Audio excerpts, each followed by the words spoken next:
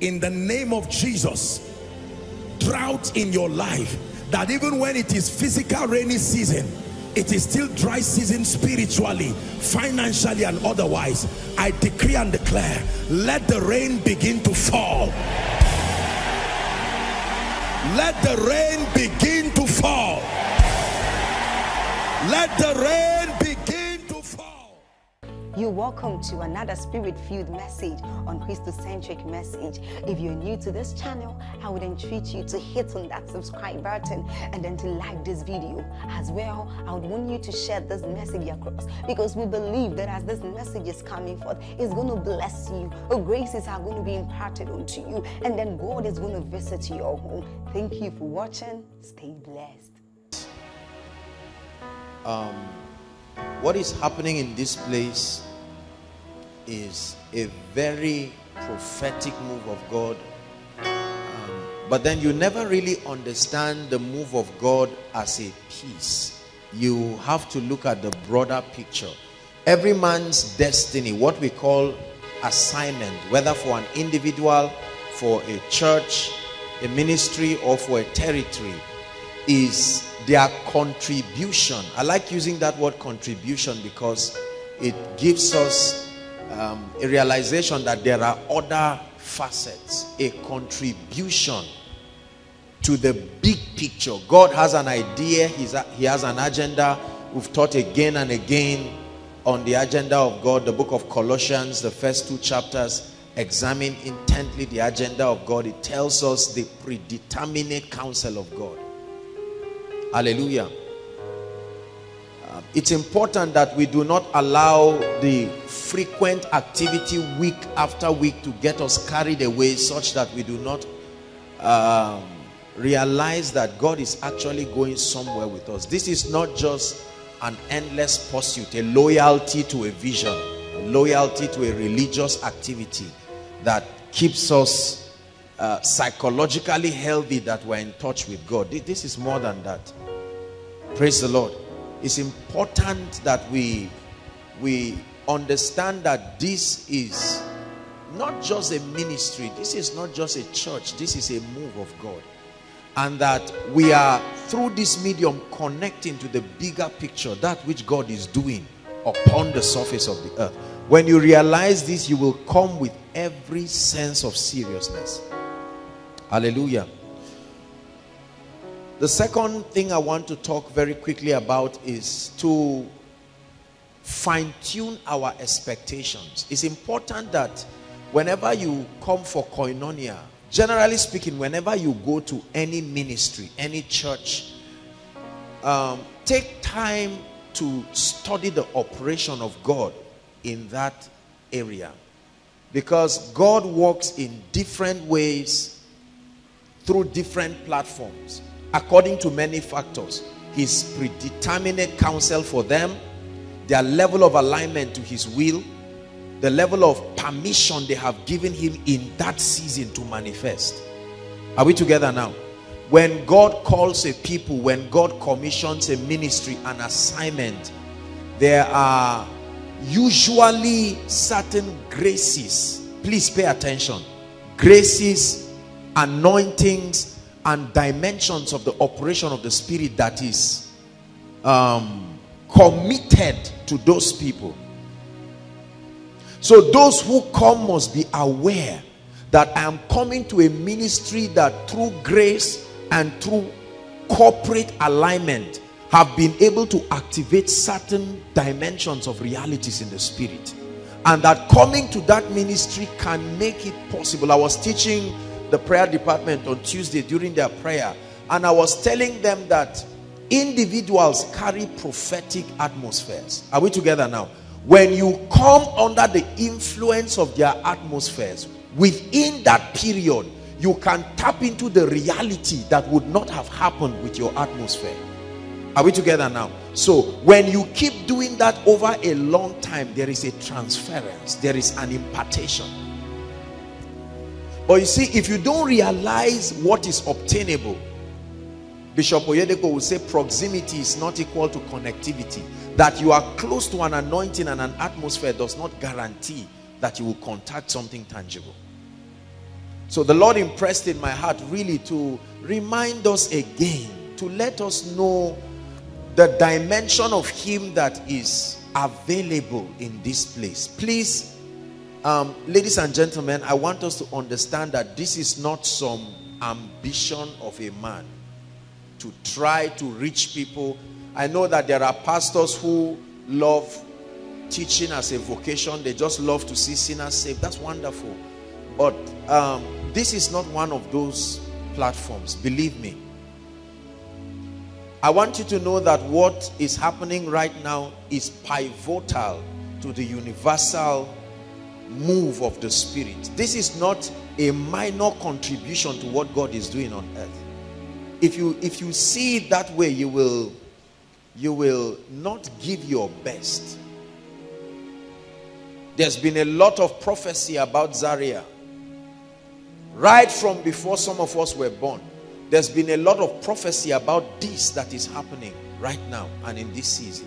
So we're not just stumbling into a move of God resident within the north. No. There is a mystery behind this move of God that is coming in this season and what God is doing. And so I want us to understand that we are prophecy being played. Jesus in the book of Luke chapter 4, the Bible says, reading from verse 16 downward, that he took the book, the scroll where it was written about him, where prophet Isaiah wrote about him, right? And he began to read it. The Spirit of the Lord is upon me. And then when he read down, he said, this day. In other words, what you see is a manifestation of that. When the Holy Ghost came on the day of Pentecost, Peter told them, this is that. In other words, look, you are now seeing the manifestation of something. I pray that one day as you study the Bible, you will see koinonia there. That as you study, you will suddenly connect and say, God said this will happen. We are seeing that this is not just a circumstance, but this is prophecy. Hallelujah. I need to tell us this so that our hearts be prepared. It's very, very important.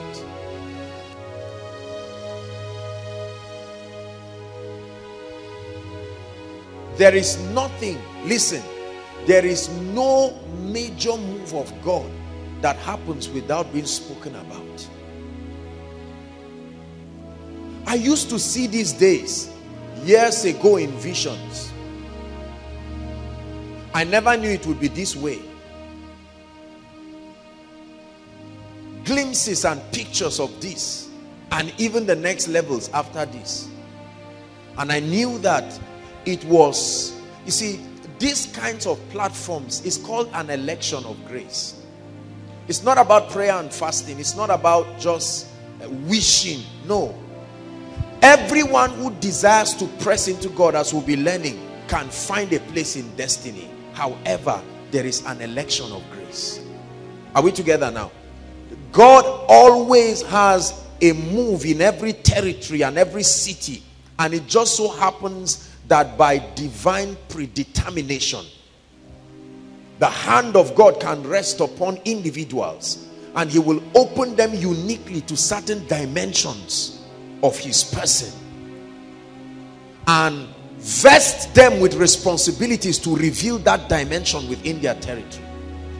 This is one of such things you are seeing. Please value it. I want you to value it.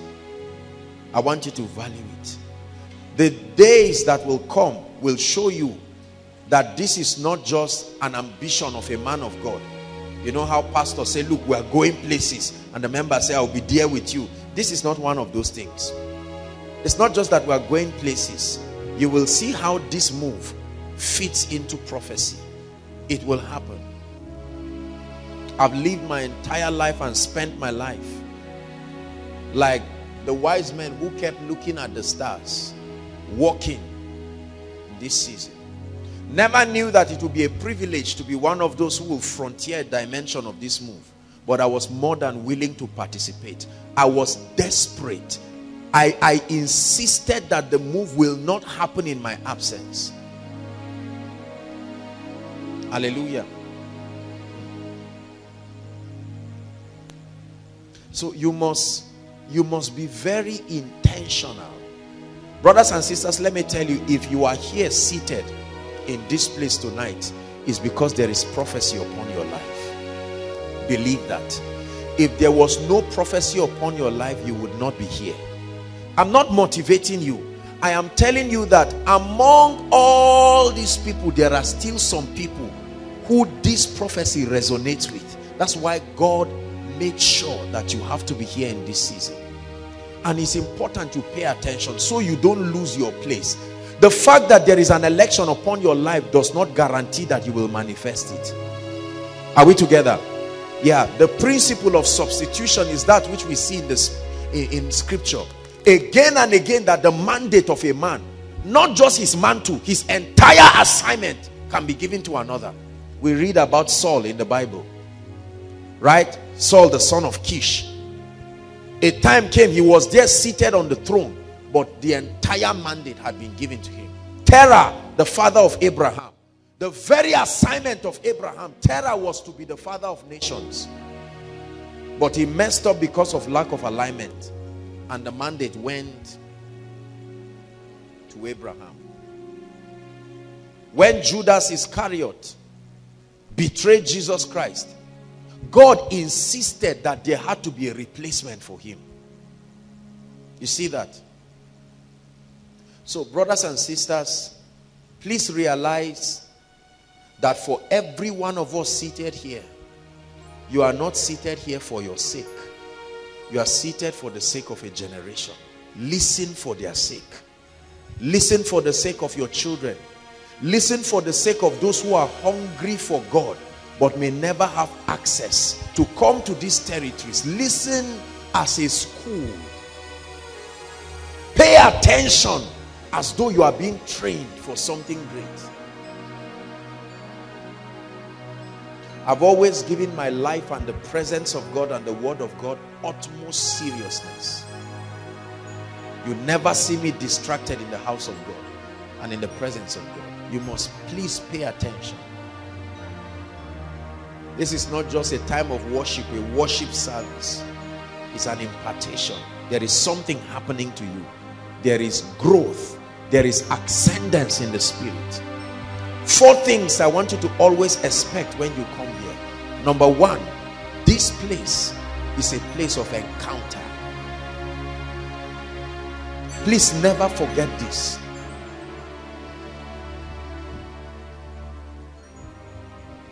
It's a place of encounter. It's the hallmark of this ministry.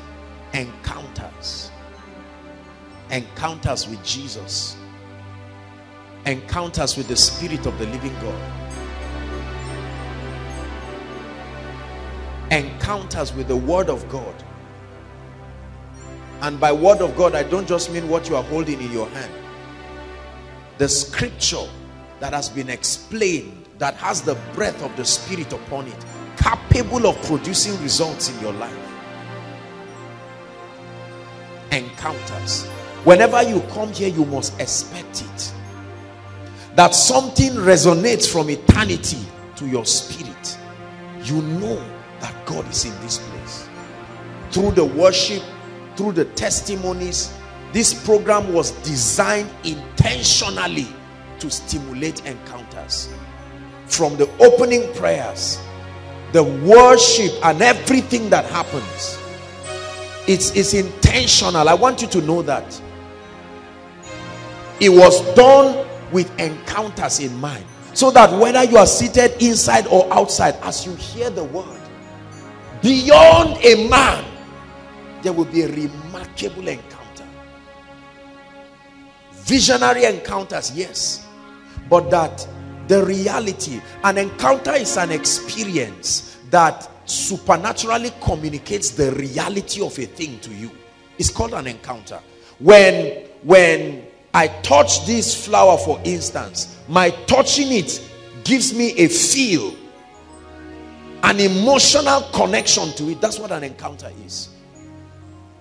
That by the agency of the Holy Spirit, something happens to you in this place that draws you near. That nearness of the presence of God is experienced. Number 2,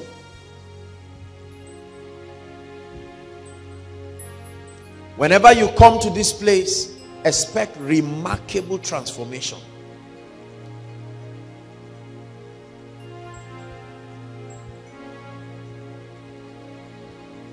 The lifespan of your spiritual stubbornness when you come here is one day.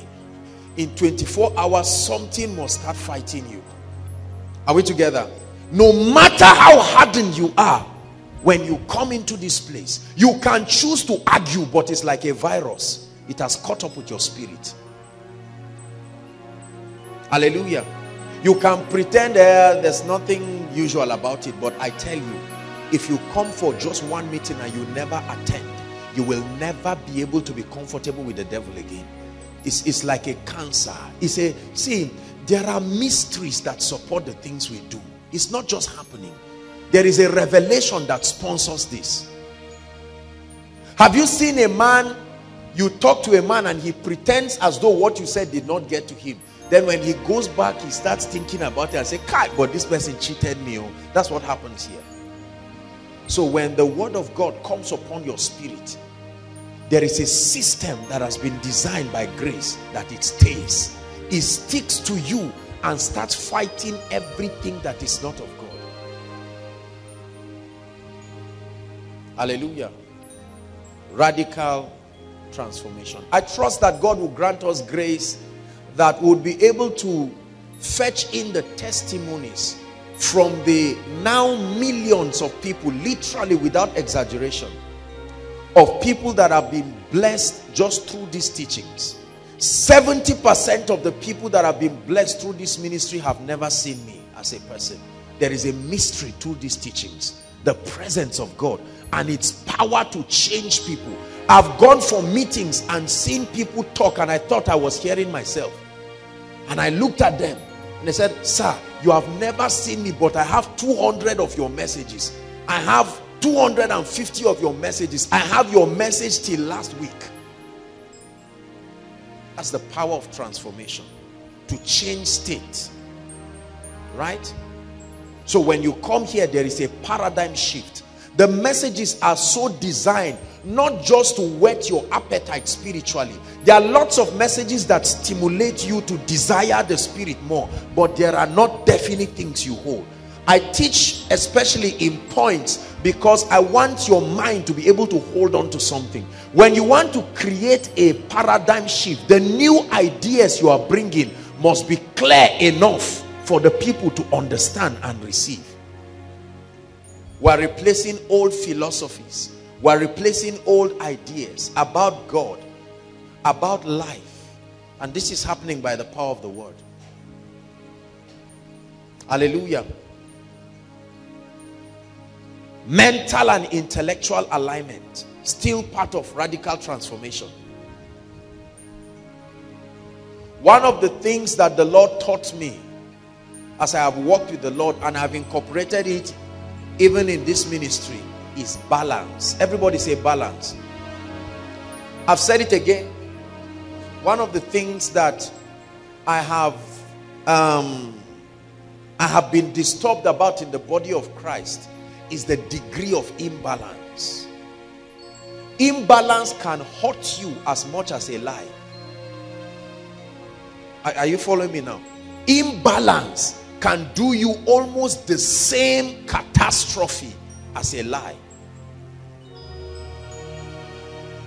Imbalance and lies is like a man who is inside fire, then you bring him out and leave him in a desert. It's better than fire, but he will still die. Are we together now? So you notice this intentional balancing of spiritual realities as we teach, because it is important. God will judge me if I mislead you.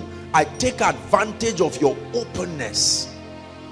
I must commend the loyalty of the people, everyone who comes around to this ministry. I know you love me. I know you love the word of God. You believe in what God is doing. And there are many of us here who have opened up our hearts that everything that comes from this altar is of God. And so I, as a person, and the leadership generally, we owe a responsibility to make sure your convictions are such that can stand the test of time. The Bible says to be careful lest what you call light be darkness. You can hold on to a wrong philosophy forever. You can excel in a dimension of the knowledge of God and fail in another understanding. That you understand God in the area of prayer and fasting does not mean you understand other facets of him. Chances are that if I teach you on the anointing and the Holy Spirit, you will think I'm a remarkable preacher until you hear my perspective on marriage. My perspective on marriage can be so imbalanced and faulty, but you will leverage on my accuracy. Are we together now? You will leverage on my accuracy in the area of the anointing to mean I know what I'm saying. That's the reason why every man of God must be on a consistent passion, a passionate pursuit to update his spiritual curriculum as far as the move of God is concerned, so you don't mislead people. I've heard ministers that I respect their perspectives in different areas, but I've heard them communicate other areas and I am shocked to see their degree of ignorance.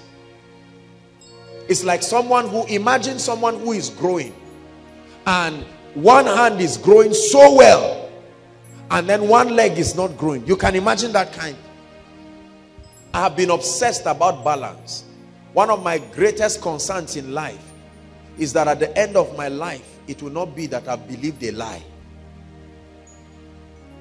Hallelujah. And that I've taught that lie to people, that I've influenced millions of people to believe a lie, and they are running with that lie, and then I ruin their lives with no opportunity to recall them back.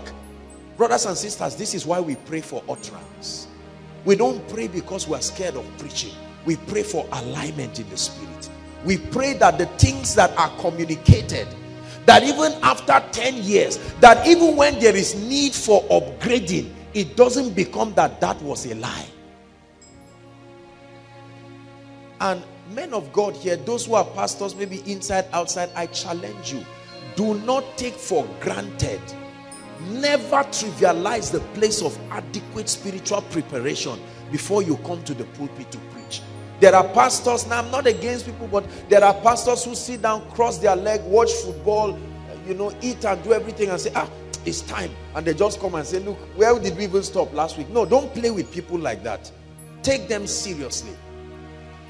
The church institution is the most powerful mind control institution in Africa. It's more powerful than banks. It's more powerful than schools. You are only in the university or any institution of learning for 3, 4 or 5 years or 6 years, and then you are done. But every Sunday, every Wednesday, every Friday, every Thursday, and some churches every day, you are in the church submitting your spirit to the influence of a man. Do you know what it means to sit down and allow a man transfer his ideologies to you? That's a risk. It's a big risk. Because our realities are framed by our ideologies. So you must be sure that the person you are submitting your spirit and your mind to, you will inevitably make decisions based on the parameters he's given you. I will not live to mislead people. I won't teach you error. That's the reason why we labor. And at any time I find out that what I've communicated is not accurate, I do not have any embarrassment to come back and say, look, let's realign. We have seen something clearer. Hallelujah. Is God speaking to us? Expect transformation. You can measure transformation. Your degree of change, your thinking, the way you analyze things, your comprehension of the workings of the spirit. This is part of the indices that we use to measure spiritual maturity. You cannot be coming here week in, week out, whether indoors or outside, and then something is not changing about your life. You can't be doing the same things, saying the same things, having the same convictions. No, the word of God alters your convictions. Something about you must change. Something about you must change. Something about your prayer life must change. Something about your passion for the word. Something about your interpretation of the word. Something about the ideology of God you knew growing up must shift. It must be altered. Are we together now? Something about the ministry of the Holy Spirit must change in your life. If that is not happening, you are not changing. You are not changing. I detest stagnancy in my life like cancer. I detest it. I'm obsessed with progress. I like to see progress. That's why I hate stagnancy. Anyone who is close to me knows that. I'm constantly in a state of transition. Change. You can't be in the same level for a long time. Intellectually, physically. When we look at developing nations or underdeveloped nations, part of the hallmark of underdevelopment is stagnancy. There are some of us, there was one stone near your house from the time you were born. That stone is still there. Nobody has had the initiative that why don't we make this road better? It's still there. As a monument that does not motivate anything, only brings pain and regret. You remember they flogged you near that stone. You remember that's where they drove you out of the house. Nothing to inspire you. The word of God should change you. That at the end of every koinonia service, you should just sit down like this and get up. I like it when the word of God enters people and I study the reactions of people to the word. Not just, oh, preacher. There's a place for that, but that your spirit is receiving something and you're saying, look, what am I doing? God is giving me too much opportunity. I'm wasting grace. I'm making the word of God of none effect. Let the word of God challenge me. He said the spirit entered into me, Ezekiel 2 from verse 1 and 2, and set me upon my feet. The spirit entered. When he spake unto me, he brought an idea that is superior to that which I have known. And it compels change. Change with results immediately. That you can get up and make certain resolutions immediately. Make certain vows and commitments. Enter into certain strong personal covenants with God on account of what you have heard. The Bible says, meditate on these things. It says, give yourself wholly to them. It says that you're profiting. Brothers and sisters, ask God how much I pray for you. I don't think I pray for you. I pray for myself 1/10 of the way I pray for you. And my prayer is not, God, give them cars, give them houses. That's a stupid prayer. The prayer is, oh God, let there be such radical fellowship of the mystery. That's what will produce every other thing. You know what it means to have fellowship with a mystery? That you come into oneness with these mysteries. You know them. You are persuaded about their reality. And they begin to produce remarkable results in your life. Financial prosperity, spiritual growth is never a thing of joy to me. I don't know about other preachers, but I hate being the only one. I know it's supposed to be a wise business strategy, but I hate being the only one who can produce certain levels of results. Unlike many preachers, it is my joy when I see the grace and the anointing being reproduced in people. It gives me great joy. So it pains me when after a long time our level of spiritual metamorphosis is slow. We must step up this year in the name of Jesus Christ. Say amen.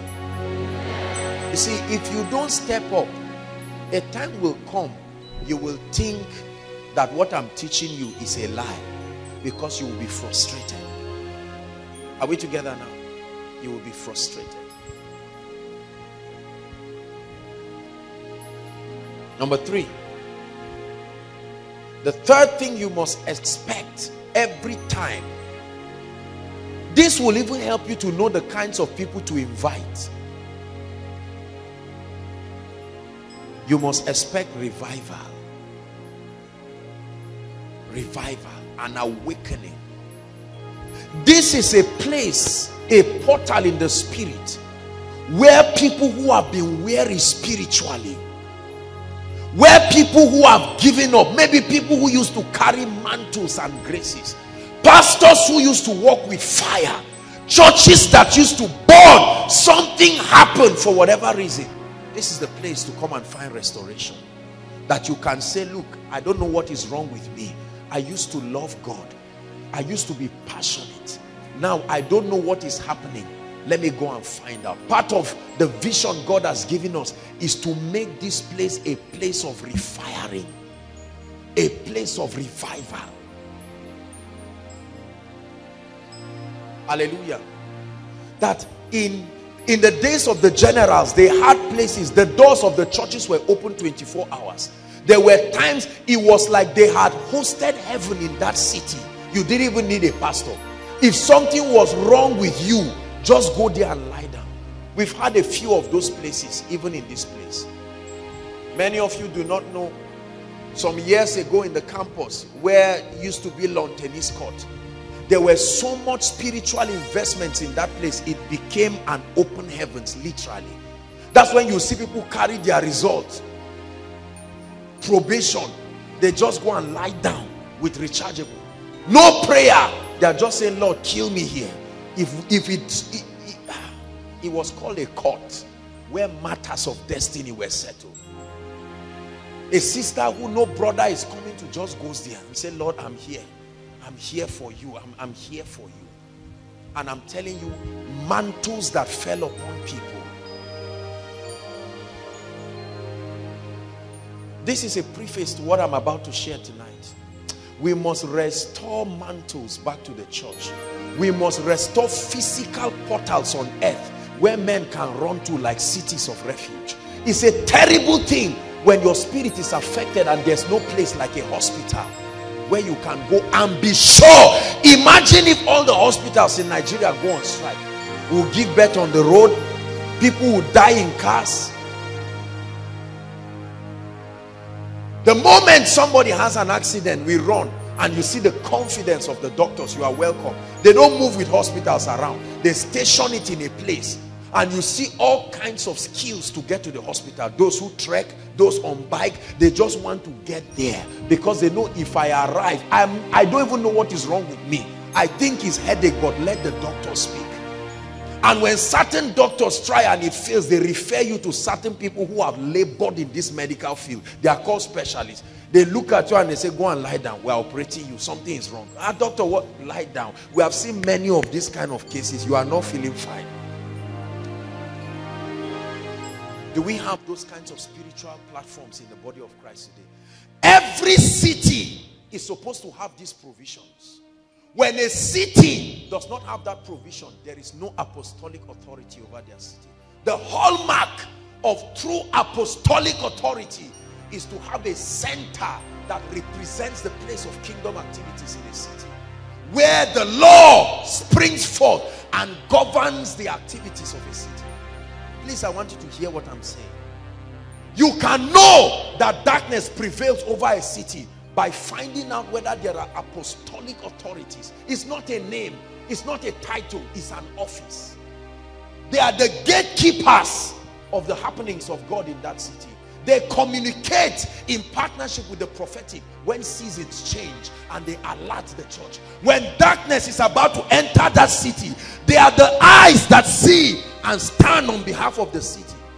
Stop koinonia for 1 month and see what will happen in this city. That's when you will know what we represent in the spirit. Never make a mistake that is just the activity of young people. God's idea is that in every city there must be apostolic authorities. But because of the disalignment of many people, those who have been called have refused to align. God will have to multiply grace and spread the influence of a territory to take care of others while he raises those who will stand there. This is the concept of multiplication of grace. When people refuse the alignment and the price of the spirit, God will have to come to his servant and say, this was initially not in your curriculum, but not to frustrate my counsel. I know how uneasy it is for you, but I will multiply your grace. You see that? When I multiply your grace, I will stretch your boundaries so that your apostolic coverage, like a territory, will also enter certain dimensions. You will know when an apostolic authority has expanded. You will see the influence of that ideology.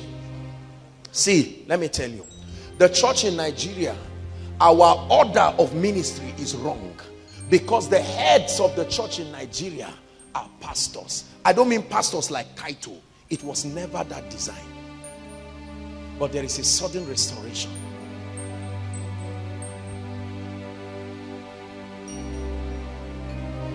If a pastor ever functions, and a prophet ever functions, and an evangelist ever functions, if they do not do this in affiliation with apostolic authorities, they will get into error. Because you see, the primary of an assignment of the apostolic office is not just teaching, it's kingdom governance. They administrate the distribution of the realities of the spirit committed to that dispensation, and they supervise its safe delivery. Any true apostle of God that you know is a hard person. The word of God is like fire, and it has nothing to do with temperament. The grace will alter you to make sure you deliver at that pace, even if you are a quiet person.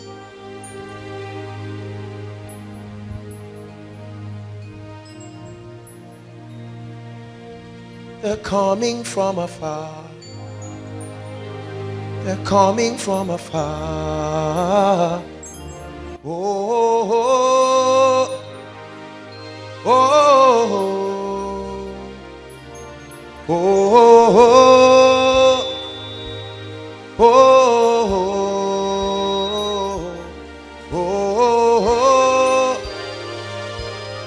oh, oh.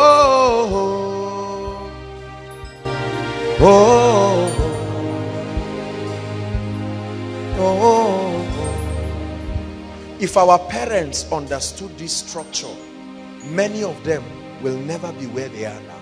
They are sincere people, but they are victims of the disorganization of the church.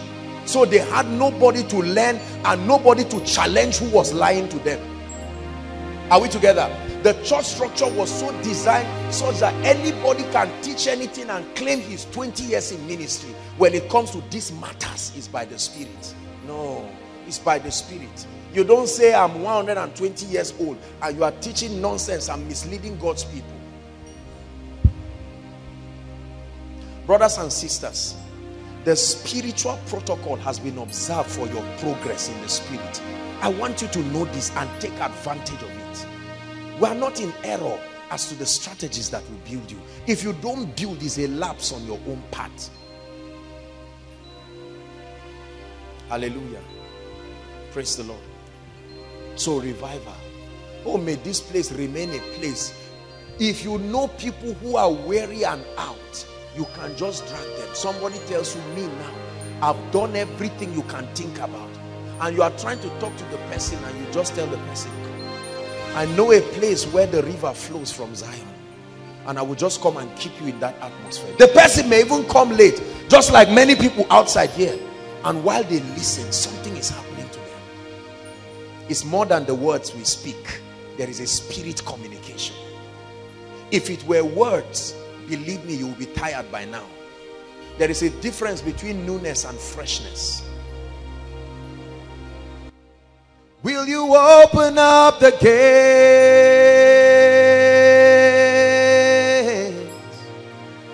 Open up the doors.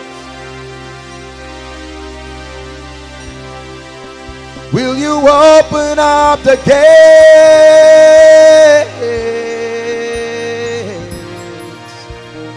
Open up the doors.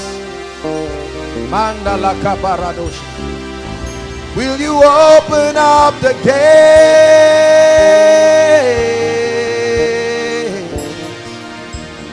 Open up the doors.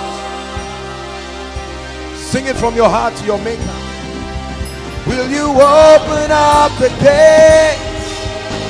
The gates.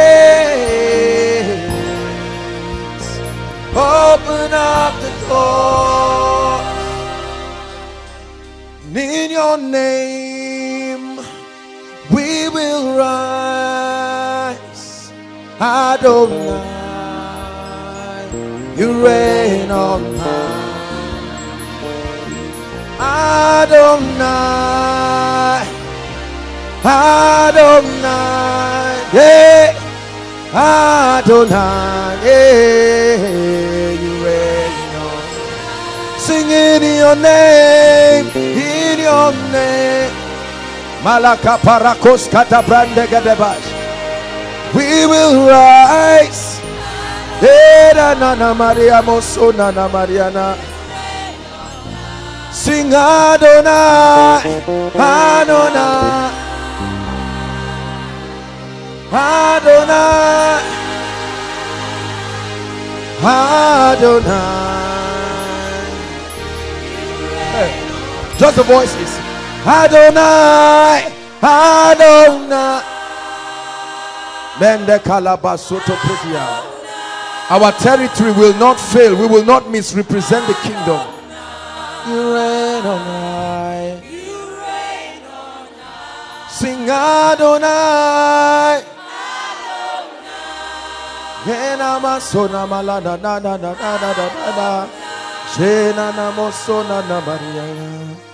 Adonai. You reign on high. Please sit down if you can. Be sensitive to what God is doing tonight.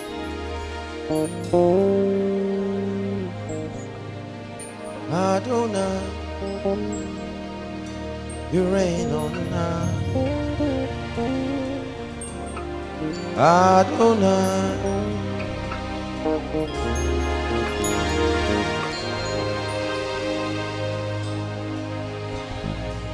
Adonai. The last thing to expect every time you come for koinonia is a demonstration of the power of God. It's a doom to any territory where there are no instruments that can bring the supernatural to a people. It's a doom to any territory when the sick and the helpless cannot have an alternative. There must be a spiritual center that represents the might of God in a city. There must be a place where men can know that these demons disturbing my life can go. We are unapologetic about stamping the gates of hell within our territory. In the time of John G. Lake, Spokane was said to be the cleanest city. Hallelujah. E.W. Kenyon. So many people have received his message without carrying his mantle. A truck hit somebody in his church, pieces the leg. He stood in front of it and the leg started shaking and every bone joined back. It was not a strange miracle. That was the miracle of ushers.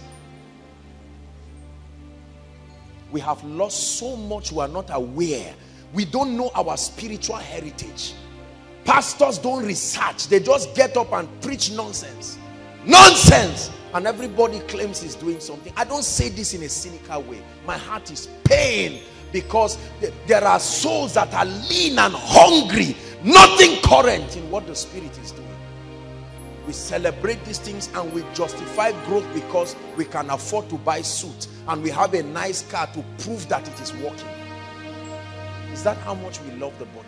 We have lost touch with our spiritual heritage. We don't know what happened before we came, and we have the audacity to believe that we are custodians of the mysteries of God. A custodian of a mystery is also a historian, one who meticulously studies the dealings of God. How did God move in the 50s? How did God move in the 60s? How did God move in the 80s? When revivals died, what happened? Have you not read of prophets in the Bible who spent their life searching prophecy? They were just searching the connecting prophecy, and when it was time for them to die, they left the curriculum for whoever would take up. Ministry is full time. Full time. Your entire entire life is spent guiding the people of God. Ministry is not a vocation where you try to get a job and it doesn't work and you say, well, so that I don't feel like I've wasted my life, I just step into the vineyard. That's the motivation a lot of people have. So they are there and they are thinking that when I start buying a nice shoe and I can afford suit or something, or I have a crowd. Brothers and sisters, it's more than that. It's more than that. It's more than that. This place is a place of healing, a place of miracles. My goodness, the number of text messages I get from people and families that are oppressed is scary and overwhelming. Overwhelming. When banks close for public holiday, it affects a territory. If they close by Thursday, people cannot wait for Monday. Monday morning, everybody is standing and arguing with their ATMs, no matter how much they have in their account, because they missed the bank for 3 days. I'm teaching tonight on the spirit of revival. The spirit of true revival. Adonai, you reign on high. Revelation chapter 3. In your name we will rise. Adonai, you reign on high. Casting crowns, lifting hands, bowing hearts is what I've come to do. Casting crowns, lifting hands, bowing hearts is what we've come to do. I'm a lover of your presence. I'm a lover of your presence. I'm a lover of your presence. Jesus. I'm a lover of your presence. I'm a lover of your presence. I'm a lover of your presence. Jesus. See, let me tell you something. By the time Koinonia moves to our next level of life, where we have an auditorium, services will run every day. Something must be happening spiritually. I don't believe in all this coldness. Then one day people just come around and scramble 2 hours snoring their destiny and come out and believe they will take. No. Go and ask a herbalist if he goes on vacation. Ask him if he goes on holiday. We must make the body of Christ an institution. These are the principles of strategic kingdom advancement. When you are tired, that's when somebody is. When you are charged, that's when somebody else is tired. There will always be people. Oh, I look forward to those times. Center for kingdom activities. There's a message playing. There's worship playing. There is a place to flog it out. Activities of angels. That's what will happen. Listen. We are not a social welfare group. We are not contributing to helping government. No. We are not helping any government. We are enforcing something. That this thing they are doing is nonsense. We are not a part of it. We are loyal citizens, but this is not our ideology. So I'm not in partnership with any government doing anything. We are not social welfare. We are bringing the kingdom and its reality into a territory.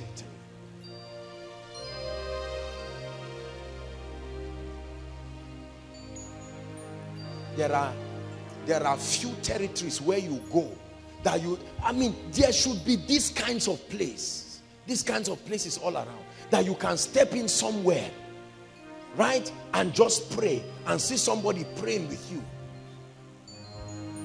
A Christian library, books about generals, where you go and sit down and study. There are DVDs playing.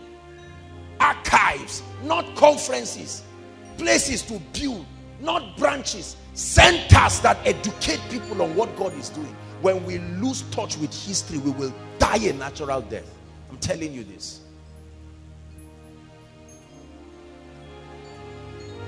Hallelujah. Yeah. Your rent has expired. Nobody is helping you.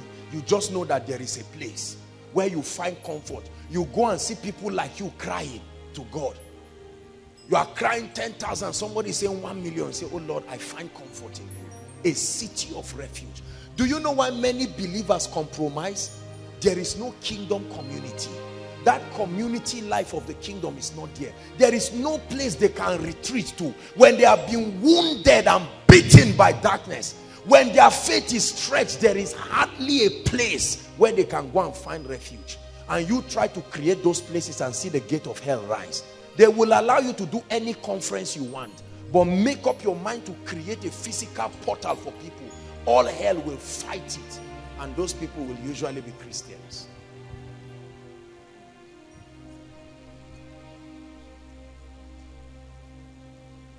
We owe our generation a debt to preserve the heritage of spiritual things. There has to be somebody.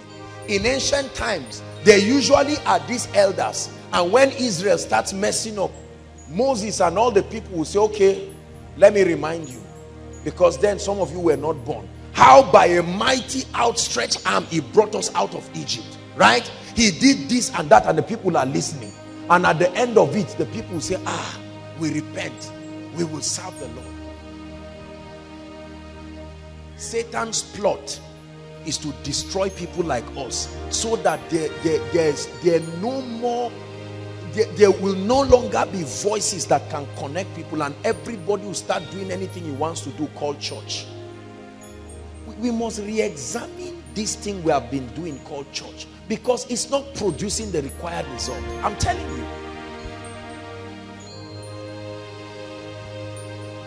Oh, may it please the Lord to feature us again and again in the moves that he's doing, and give us an opportunity to create space for him on the earth, because he's pressing to find expression.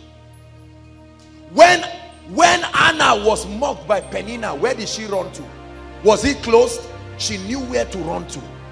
Right now, let me tell you where we run to. Every other place is closed, only the herbal home. The man says, I'm here any day, anytime, just come with your goat. And you see a Christian dragging a he-goat to a herbal home, and we have the mouth to criticize them. We have the mouth to call everybody fake. There are pastors who call everybody aside from them fake, right? Ask them what contribution they are bringing in building the body. Let me tell you, if I'm sick, if I were not born again and I'm sick and dying, I will go to any herbalist. I don't care anybody that is talking to me. Are you hear what I'm saying? I will not do it in the secret. I will do it openly. How many people have died in the church who should not die? Because they will not come and be healed and be delivered because of loyalty to an ideology that somebody told them. There are people who are sick today. They are dying. Some of them will come and ring my phone and disturb me to come and meet me in the night. They will criticize me in the day and call in the night. You reign, you ancient Zion's King. Kadosh, Kadosh, you are mighty on your throne. Oh, sing, thou fountains of the deep, and weep, Kadosh, you are mighty on your throne. Break forth, thou spirit of the deep, and weep, Kadosh, you are mighty on your throne. You are mighty on your throne. Mighty on your throne. Mighty on your throne. Mighty on your throne. You are mighty in this place. Mighty on your throne. Mighty on your throne. Mighty on your throne. Break forth, thou fountains of the deep, and weep, Kadosh, You are mighty on your throne. Break forth, thou spirit of the deep, and weep pardons. You are mighty on your throne. God must find a place in this city and in this region that can host the full dimension of what he seeks to do. We must pay the price of alignment in the spirit for God to find a people. Listen, don't let anybody make you look like a fool for being serious with God. What are you doing? I'm a pastor. No. What are you doing for a living? Look at that stupid statement, as though being a man of God is a call to. They just look at you as if you have your whole life as wasted. Shame on our degree of backsliding. Believe me, I've come with a mantle of revival tonight. My heart pains me when I see this thing. As I travel around regions, I know that men of God are doing their best, but I'm telling you, there's got to be true apostolic voices. It's not a title, it's not a name, it's an election of grace. When will the sick know that they can find a place of refuge? There are people who have come right now. Do you think it's my joy when I see people queuing up, standing, some wanting to be healed, wanting to be blessed? I can hardly attend to 1/10 of people. It is never my intention to be a superstar. The problem is there is a price. It's not a gift. We have been deceived that it's a gift. Let me tell you, I may not boast of knowing so much principles about finances. I may not boast of knowing so much intellectually. But brothers and sisters, when it comes to the presence of God and the mysteries of the kingdom, it's an office. It's not a title. It's an office. Paul says, how that by revelation it was revealed to me, this mystery. This mystery. It will usually take us a long time to realize the kinds of vessels and the graces that God puts before us. Spirit of revival. There's too much backsliding in the body of Christ. We don't even know where the reference is again. No reference. Anybody comes up with his idea of what he calls spiritual growth. No reference. You pray a little, people are looking, they are feeling offended for your prayer life because they are hoping you backslide so that it will make them comfortable. Your fire is frustrating them because they don't want to grow, and seeing you increase is frustrating them. Recycling of revelations in the body of Christ, because men cannot stay in the secret to pray the price and bring something fresh. Things are happening over territories. We pastors are moving around with deaf ears, no seeing eyes, no hearing ear. Please, we are going to pray just for 1 minute before I continue. Are we together? You are going to say, Lord, revive my life. Revive my life. Please pray. Inside and outside, pray. Revive my life.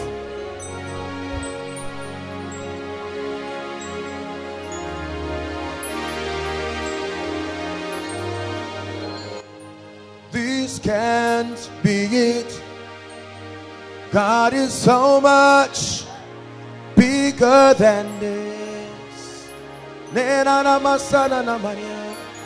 This can't be it.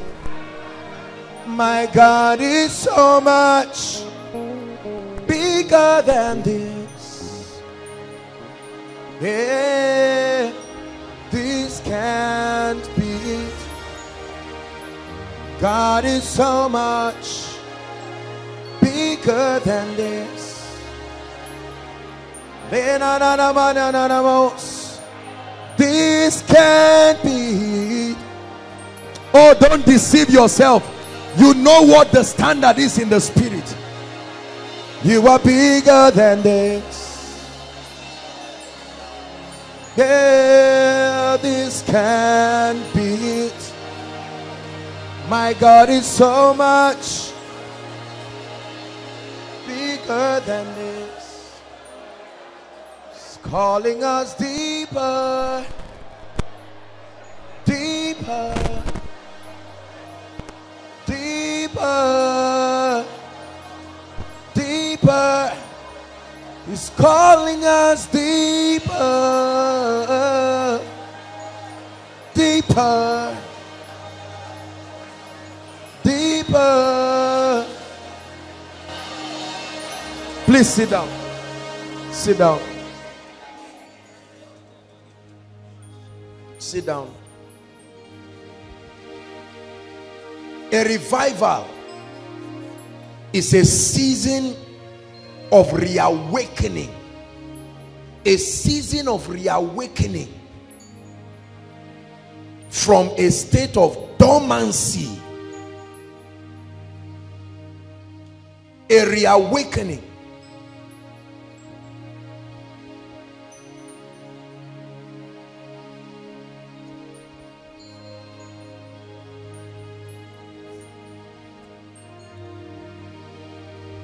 A season of reawakening from a state of dormancy in the life of a people and a territory.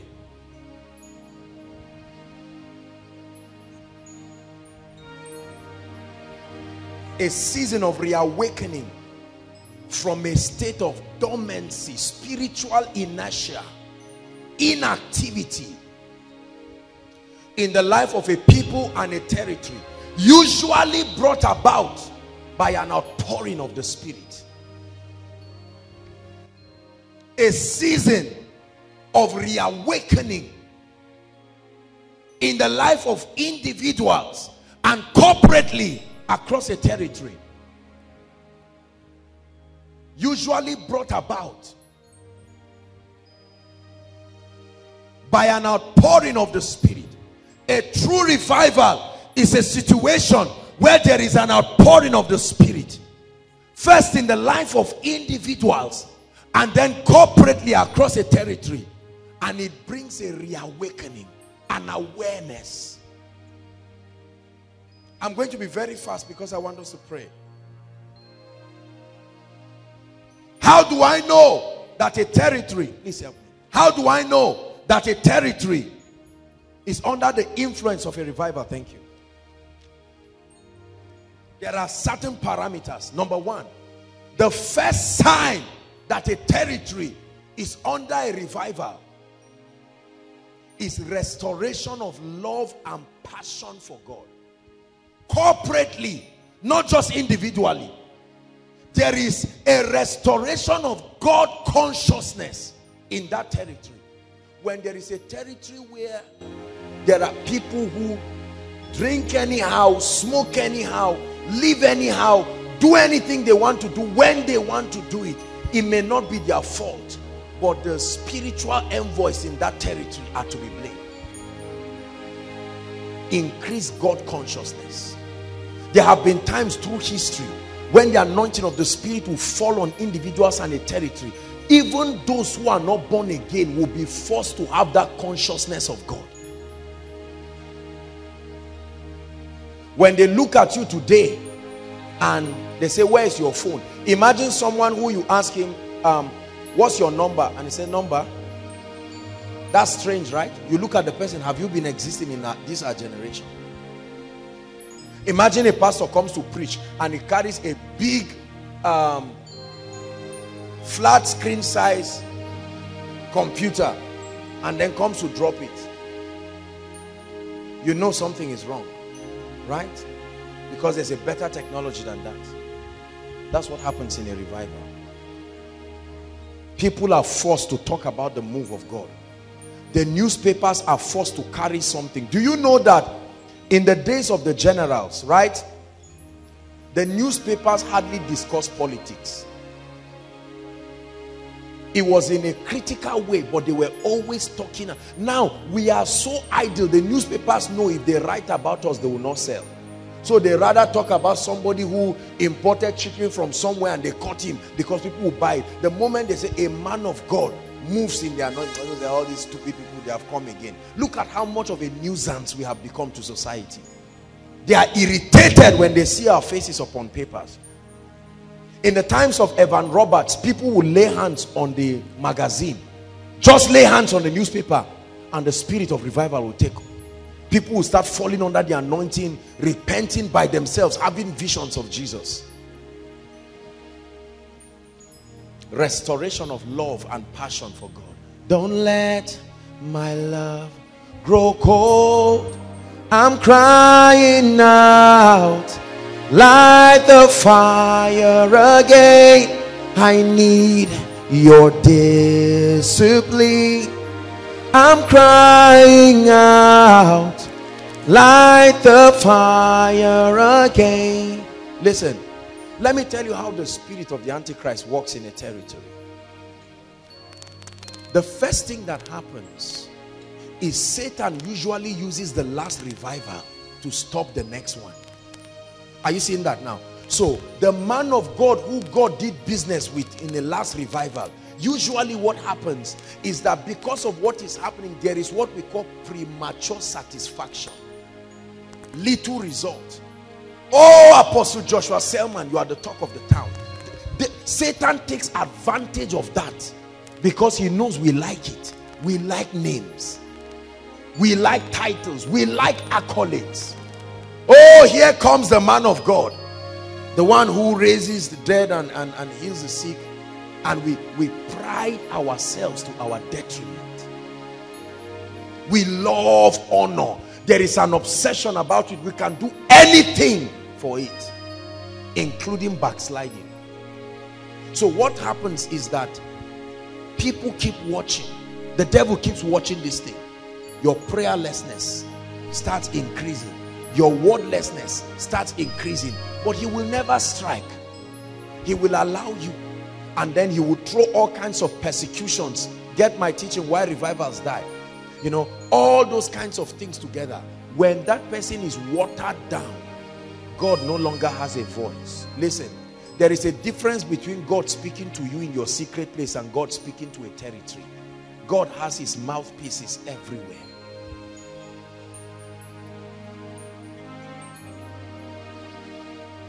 And then compromises begin to come in.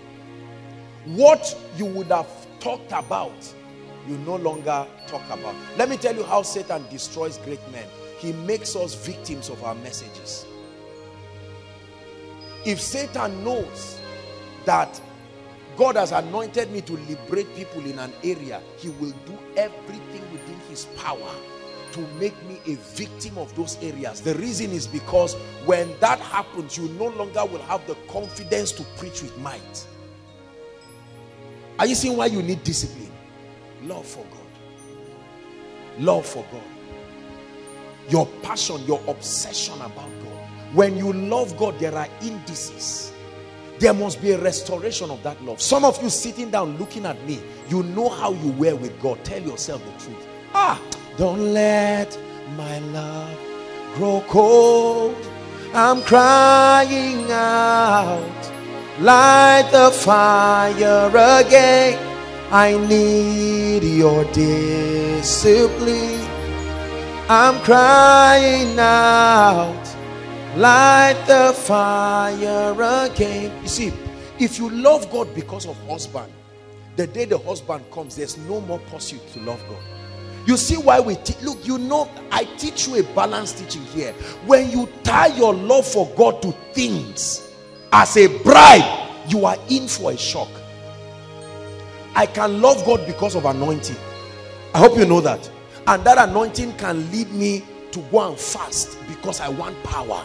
The day the power comes and I can have 1 or 2 results, I now know that the anointing has come. Are we together now? So no matter what, you don't know my secret place. Is it not when I come out here? It's only God that knows whether I'm serious over what I'm saying or not. You cannot ordinarily tell whether a man of God is serious with God or not. Because you see, God is so merciful.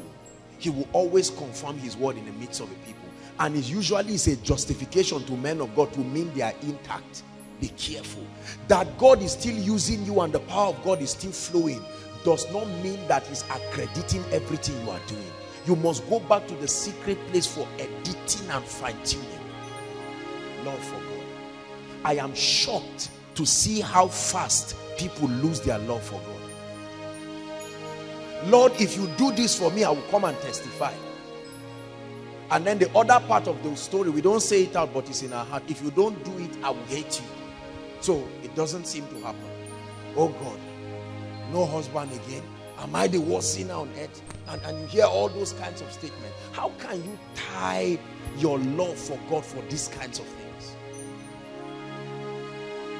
Success can distract men. Please hear this. There are many teachings on success that I'll bring this year. But let me tell you, success can distract more than failure. In fact, failure gives you focus because your ego is already strong. But success can distract. Whenever you begin to see your candle rise, brothers and sisters, that's when to catch God. That's not when to leave him and say, everybody behold the celebrity. You will die like a chicken. When Satan wants to throw you, he allows you to rise high enough for everybody to see you. He throws you in a way that threatens everybody so they don't try to rise like you again. Because the memory of your fall stops them from pressing in. Are you getting what I'm saying? That's why certain people will not be serious with God and the devil will not touch them until they rise high before everybody, and then something will happen and crash them down. Love for God. This night we are addressing our love for God. Lovest thou me more than this? One of the first indices of a true revival. We can look at Zaria as a city and Samaru as a region and know whether the spirit of revival is in this city. We can look at ABU as a campus and know whether our love for God has diminished. When somebody, let me not go ahead of myself. Number two, marks, characteristics of a true revival. Number two, the outpouring of the true spirit of holiness over a territory. An outpouring. Brothers and sisters, may God never make our territories without men who can speak the truth. Are you hearing what I'm saying? The devil is out to frustrate men of God and water down people who can speak the truth. Please, let me tell you something. Brothers and sisters, if you are a Christian, many things must change in your life. Your lifestyle must change. Your conversation must change. Not by the energy of the flesh. There is an alignment. Your job is to do that alignment. If you do it well, the transformation must happen. There's too much nonsense and carelessness in the body of Christ. To a point that somebody will have to say, I'm a Christian, for it to say, oh, you're a Christian, so you're a brother in the faith. That's a serious issue. Are we here? You see a Christian sit somewhere and he's talking. My goodness, you are embarrassed. Until you start talking about koinonia, for instance, and say, koinonia, you know apostle, you don't used to see me. So you mean you are there? In Antioch, it was unbelievers who called people who were a reproduction of Christ. They called them Christians. Who is calling you a Christian? Can those who hate you say, I hate this person, no, but I know he's a Christian?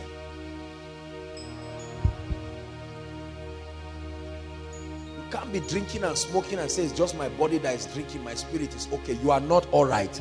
Please, let's end this. You are not all right. Let me tell you the truth. No, you are not all right. You are watching porn. See, you see, let me tell you something. I'm not condemning you, don't get me wrong. The difference between a Christian and an unbeliever is the presence of the convicting power of the Spirit. When you are sinning unconvicted, you are not in Christ. Are you getting what I'm saying now? Yeah. If by the work of the flesh somebody falls into a habit, you went to your friends, they reminded you of Gulda that you used to take, you don't know what happened, you gave into the flesh. That conviction is a sign that you are in Christ, that you can return. And the Bible says if we say we have no sin, we deceive ourselves. It says, and the truth is not in us. It said, but if we confess our sins, not assume they are not there. If we confess our sins, not assume they are not there. It says, God is faithful and just to forgive us our sins and cleanse us from all unrighteousness. Have you turned that out of your Bible? Because it's supposed to be there. The true spirit of holiness. Please, I speak especially to the young people. All of us who are young people in this region, let's not make it look like being a young person is a stupid thing. Are we together? Some people were discussing me somewhere, and I got to hear, of course, one of the ladies say, this person, you mean there are all these beautiful girls in Koinonia, how is he doing? Let me tell you how I'm doing. I'm very fine. Very fine. Very fine. Healthy in the spirit. Very fine. I intend to continue with God for a long time. I decided that from the start of the journey.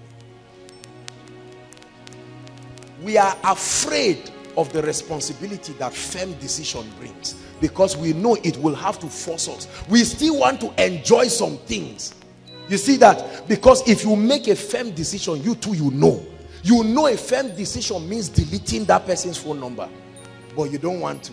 So you are not serious. That's the meaning. It's as simple as that. Because you live, Jesus, I live.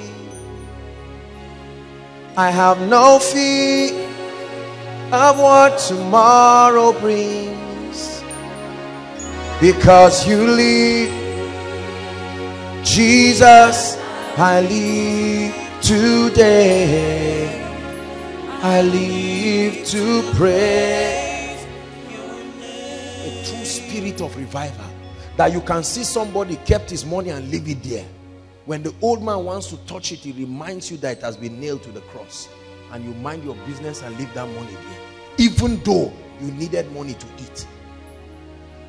The spirit of holiness.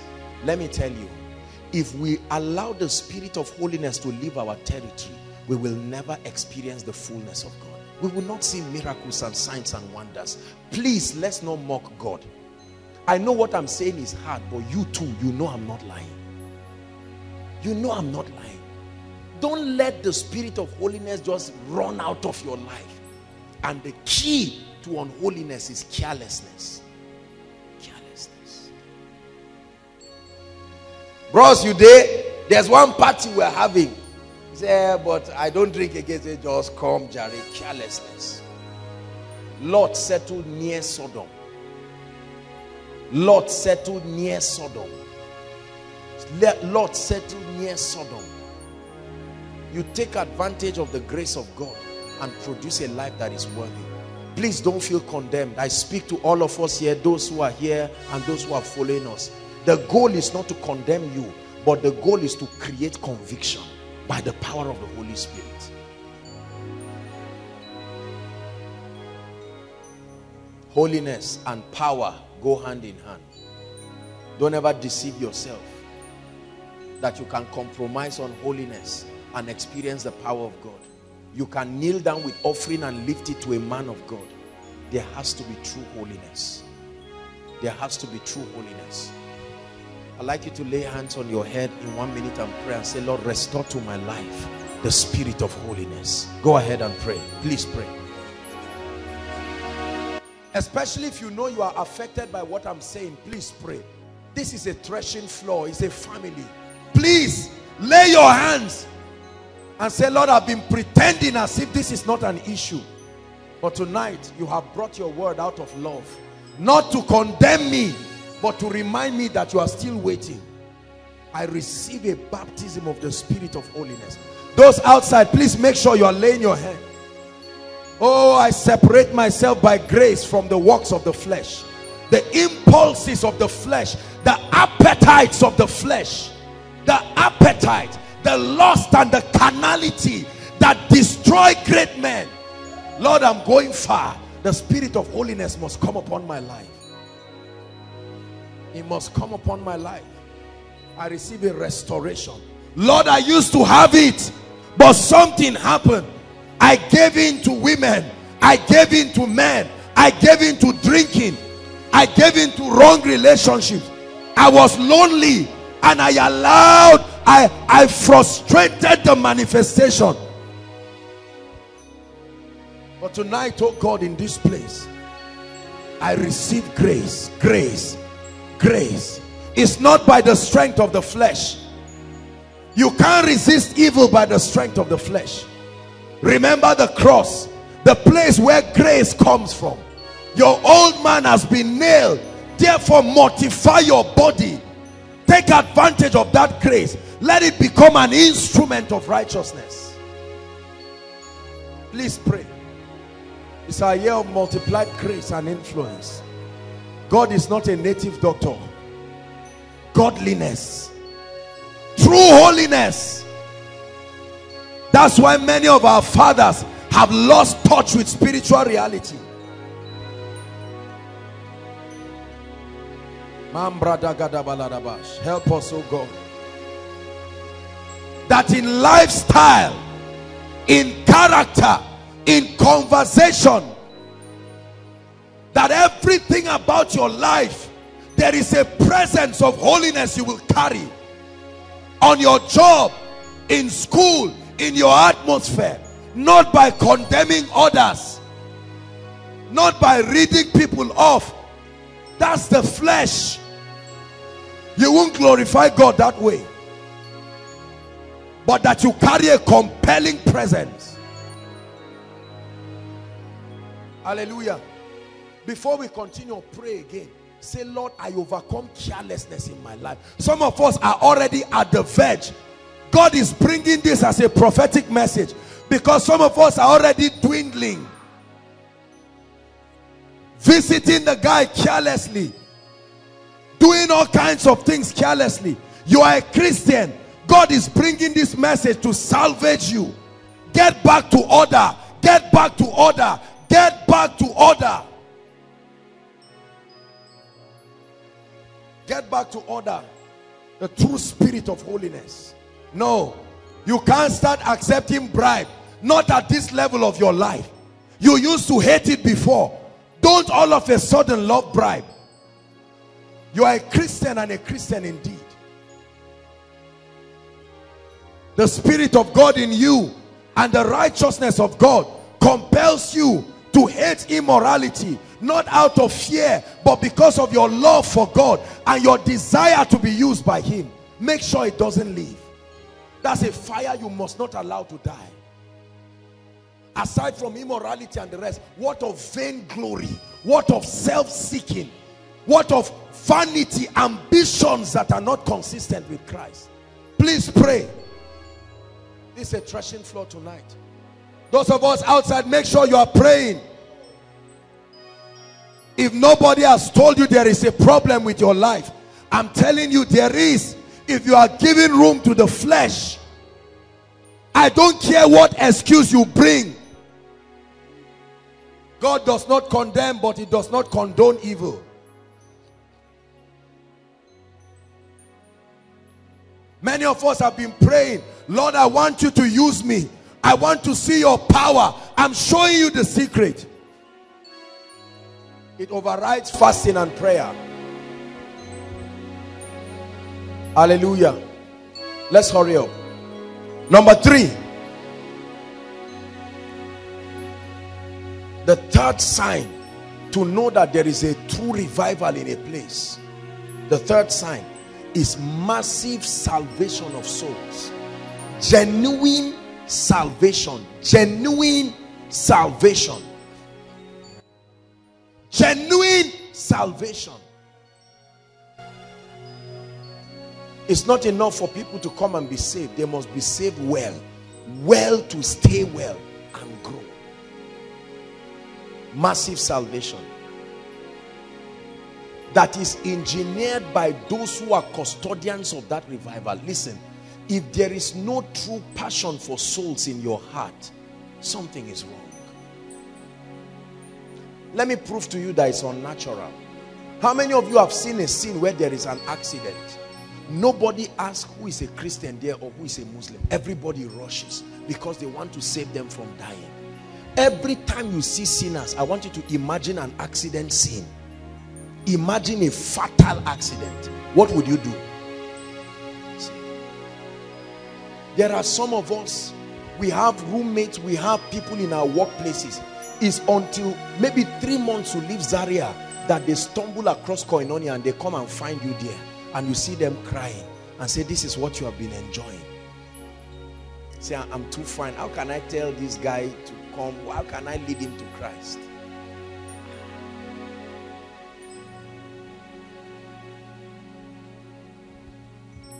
Massive salvation. By the way, the Lord, while I was preparing this, the Lord gave me an instruction. I'll say during the announcement, but then let me say it again. By God's grace, next Friday's miracle service, you're coming with 2 sets of requests.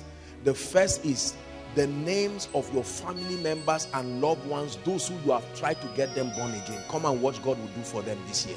You will watch what God will do. He will surprise you. Please, you are permitted to write a foolscap sheet of names if you have it. Write it down. Write, no matter, I don't care who they are.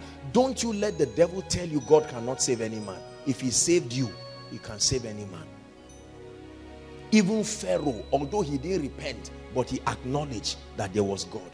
Nebuchadnezzar acknowledged, God turned him into an animal. Leave the how to God. God knows where to touch them and force them to come to Christ. When Saul landed on the floor, he knew that this was God. See, God knows where to touch the arrogance of any man. Are we together? So you're going to bring one prayer request, your normal prayer request and that of your loved ones, but please write it down. Not names of enemies, and that's not what I'm asking you. Names of sinners, people who you know you are agreeing with God. Let me tell you one key to seeing the hand of God on your life. Be passionate about where his heart is. Are we together? If I'm a millionaire and you want to get my attention, won't you look for what interests me and also be passionate? Because that will be the meeting point. Are we together? We want to call God's attention, but we are not facing where his heart is facing. It's not enough to pray and fast. You must be serious about sinners. There are some of us, when we make altar calls here, you now look at time and say, God, let's hurry up. To you, it's not a big deal. You've forgotten that he saved you. You've forgotten that that person he's saving now may be the first in a family of 10 to be born again. I remember one of our ladies who years ago, they were all unbelievers, you know, non-Christians now, I mean. And God, saved her. She became saved, I think, while on campus. And we kept praying like this in the initial days when we used to start our meetings. God touched her brother. I think God touched her mother. 3 of them were all saved, remaining the father. The father was hardened. He wasn't somebody who was near the kingdom. We told her, keep praying. Don't say God will not touch them. Keep praying. One day, she received a call. He was saved in living faith. When he was saved, I was told reliably that they took money at the back of the boot of a car. I don't know, it's like his family members. They drove down and say, which depression are you in that would have made you to become a Christian? You will see salvations that will scare you. The day you go and look at somebody in your family, you will think it's a mistake. You just say, what are you doing? Say, I'm praying in tongues. Say, are you joking? Say, I'm a sanctuary keeper. I've left the world since. I used to have a bad colleague years ago. One time, I heard that he was a pastor in Selman ministry. I said, it's a lie. So one day he called me and we're talking. We just spoke and I said, tell me it's a joke. Tell me it's a joke. These guys were the fence jumpers. These guys were the ones they carry in the gutter in the morning. And now he has been changed. Please don't conclude on any man. Don't conclude on any man. That roommate you are seeing, you know every Friday she's not around till Monday morning. Wait and see what God does with her. The reason why we don't evangelize is because we don't believe God can touch people. There's nobody on earth today that God cannot save. There is hope for the living. There is hope for the living. Is God helping us? please, we are going to see massive salvation. Make sure you don't allow people without. You can give them koinonia messages. You can pray for them. If you don't have the courage, drag them and bring them to koinonia. Just like many people, as I'm talking now, there are many people who will respond to the altar call right now. They came because they were invited. When you love souls, you can pay for them to come. If 50 naira is too much for you to pay transport for someone to come and get born again, don't say you love God. Don't say you love God. When a guy loves a lady, he can have 5,000 in his account. He will withdraw it, leave the minimum balance, and tell her, eat. She say, I don't want to stress your body. Say, no, don't eat. It's me that is paying for this thing. But when it comes to souls, we are afraid. Someone is telling you, I would love God, but he's giving flimsy excuses. Why don't you tell the person, 2 of us, let's climb bike and come?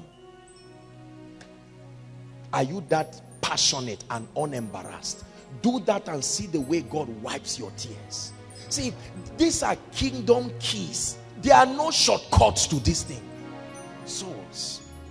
When I pray many times, I say, oh God, use koinonia as a platform to save sinners. You see my heart when we make altar calls and people are coming. I tell you, give them chance to come. I remember somebody, I don't know exactly, I think he's an imam or something, one of these very strong guys. He was seated outside when I was teaching the reality of heaven and hell.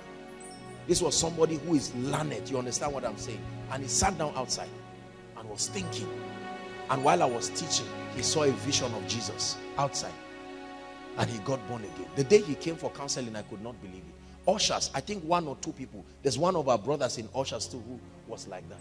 Now totally transformed, serving the Lord, working in the ushering department.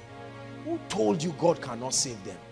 Your stubborn father, your stubborn mother, your missing brother, who comes back once in 3 months. I'm telling you, when the power of God lands on them, we don't know the power that raised Christ from the dead. That's why. Because all we are teaching about in church is money. We don't know the power. If a power can raise a dead body, is it to transform one who is alive that it will not change him? Number 4. Let's run. The 4th mark or characteristic of a true revival is passion for the house of God. Now, please hear me. I say this sincerely from the depth of my heart. And I mean no condemnation with this. But when, as men of God, we celebrate small ministries and small churches to mean, no, I'm like that, me, God gave me this. I don't believe in that concept. I know that crowd is not the ultimate determinant as to whether God is there. But brothers and sisters, people must be saved and they must have passion for the house of God, because that's when they are taught the precepts of the kingdom. The church is God's portal to reveal the mysteries of the kingdom. It's not enough for people to be born again. That's why we collect their details. We send them text messages and follow them up. What's wrong with getting people born again and get their numbers? Once in a while you send them a scripture. Maybe the person is about to go back to alcohol and the text comes and you say, maybe it's a scripture. Love not the world. Looks at your phone, looks at that bottle, and he knows. And the Spirit of God, you have given him access to kick in, and he drops it never to pick it again. There's no support structure in the body of Christ to help sinners stand. Once they are born again, we say, okay, now just find your way back to your seat and the Lord help you. That's why when people get born again, we recommend to them. Because the ministry is still growing, we don't have all the avenues to do all the things we want to do. Right? We recommend them to go to the prayer department. At least for 1 month. Even if they don't intend to be members. Just to join. That's the only other large platform we have to minister to the people. That's why pray for us, pray for this ministry, that God will take us to the next level fast. And you will see the things that are in store for the body of Christ. Passion for the house of God. When coming to the house of God, hear me, let me use koinonia, this is our platform. When coming to koinonia suddenly becomes an endurance, please, I want you to know that something is already wrong with your spiritual life. Are we together now? Yeah.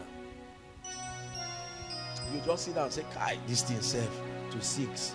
I will even sit down outside. It's like, it's cold, Abi. Those things are indices. It's a reaction to something already happening in your spirit. I was glad when they said unto me, let us go to the house of the Lord. The scripture, the anchor scripture that the Lord gave us, remember the scripture, it says the mountain of the Lord's house shall be exalted and all nations shall flow. They will say to themselves, come, let us go to the house of the Lord, to the mount of God, for there he will teach us his ways. He said, for out of Zion shall proceed the Lord. Passion. There are people, you see them January koinonia, and then later on, maybe when result is out or something, it just coincides with a miracle service. They now drag themselves and come and sit outside. And of all the prophecies that are coming, they are just waiting for when they'll talk about academics. The moment they say, for your academics, they are now invited. Immediately they finish, they run. That game you are playing with God, you will not win. Praise the Lord. I love you, Jesus. I worship and adore you. Just want to tell you that I love you more than anything. Any ministry that is truly committed in soul winning will not be small. What we are doing in the church is sheep stealing. What did I call it? Sheep stealing. When you steal a sheep is not a fool. It grew somewhere. Eventually, you see, I am the good shepherd. My sheep here know my voice. And we steal sheep. We are trying to steal choicest quality sheep. So if Sam, please stand up, Sam. If Sam is a millionaire, I want that kind of sheep around, because I know the relevance of the sheep to that pasture or that place, that attitude. Every time we see unbelievers, you see somebody with his draggy jeans, you know this guy, you even need to support him back. We don't like those kind of souls. The person calls you daddy, say, who is your, I'm not your father, I don't know you. I just got you born again, please look for somebody else. These are the kinds that, this is my son, I'm well pleased. That carnal attitude. Are you getting what I'm saying? So if that's why I say it to the glory of God, and you know here, I know no man after the flesh. I will not go to anybody's house and say, you are a senator, your daughter is a member in our ministry, we want to buy bus. God will use people. There is nobody that I will reject on grounds of anything. Whether your father is a carpenter or a pilot, it doesn't matter. Hallelujah. We don't love the sheep, and they know the type of sheep we love. When you see a beautiful lady, say, you are my daughter. Daughter, how are you? And you keep stressing that lady even when she leaves your ministry. She's wondering, what do you like, me or the beauty? See, members are not idiots. They know pastors who are serious. They know pastors who are playing games. You just gather phone numbers of very pretty ladies. This is what we do that destroys us. Are we together now? Or we gather the number of people who are rich and all of that. And no, there is a place for honor. Don't get me wrong. What I'm saying, this thing we are doing is too much. It's sheep stealing. How many of us are willing to labor on sinners until they become true saints? The Bible says the kingdom of God is like remember the story of a shepherd, right? 99 sheep. One got missing. What did he do to the 99? They were all right, so he left them and went, still not minding if he loses the 99. Went to look for that one. Is that our attitude? When somebody comes to stand, you are looking whether he's holding an envelope. If it's not, you look at his shoe, look at his watch and say, let's pray. Father, help this person. And you are praying. Don't waste my time here. But when somebody comes package, you are like, what are they? What? Let me know the needs. If you're a pastor here, please do this thing truly. God is going to judge us, not in a condemning way. We are going to be accountable for this. Act as if there is an authority above you. Members know. Let me tell you, there is no member who will see a man of God talking like I'm talking, who will not love him and be open to him. Do you know why many of our members in different churches, I'm speaking apostolically, there are many people listening. Do you know why many members, they know their pastors don't like them? They know it. They can't truly call this person my pastor, my father, somebody I can come and talk to, because they know that the pastors want money. They want what will make them proud. By God's grace, we don't destroy our wounded soldiers here. No matter what you have done, we enter the hole with you and come out together. A good shepherd doesn't stand on his sheep and leaves a trophy. He lays down his life for his sheep. Passion for the house of God. Number 5, quickly. Passion for the word. Indices that measure a revival in a place. Passion for the word. Passion for prayer.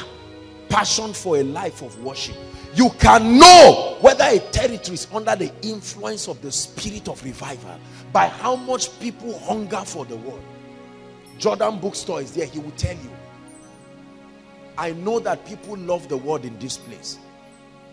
I'm even careful to announce certain books, because you announce it, by tomorrow there are people who are already there getting books, studying, buying concordance. Truly, let me tell you, I'm shocked at people's low level of passion for the word of God. When I started out with God, sometimes you will come and see different kinds of Bibles. Our money was spent buying Bible, not just to look for Rhema. We didn't have the privilege to learn Greek and Hebrew, so you listen. We buy Bible on tape, bombard it, put it in your ears. I had one rechargeable then. All kinds of songs. All kinds of songs. In the night you play it. But right now, what do we do with our money? We don't do anything for the kingdom. You buy one small Bible that looks like a phone. You just carry, you cannot even see what is there, and you don't care because you don't read it.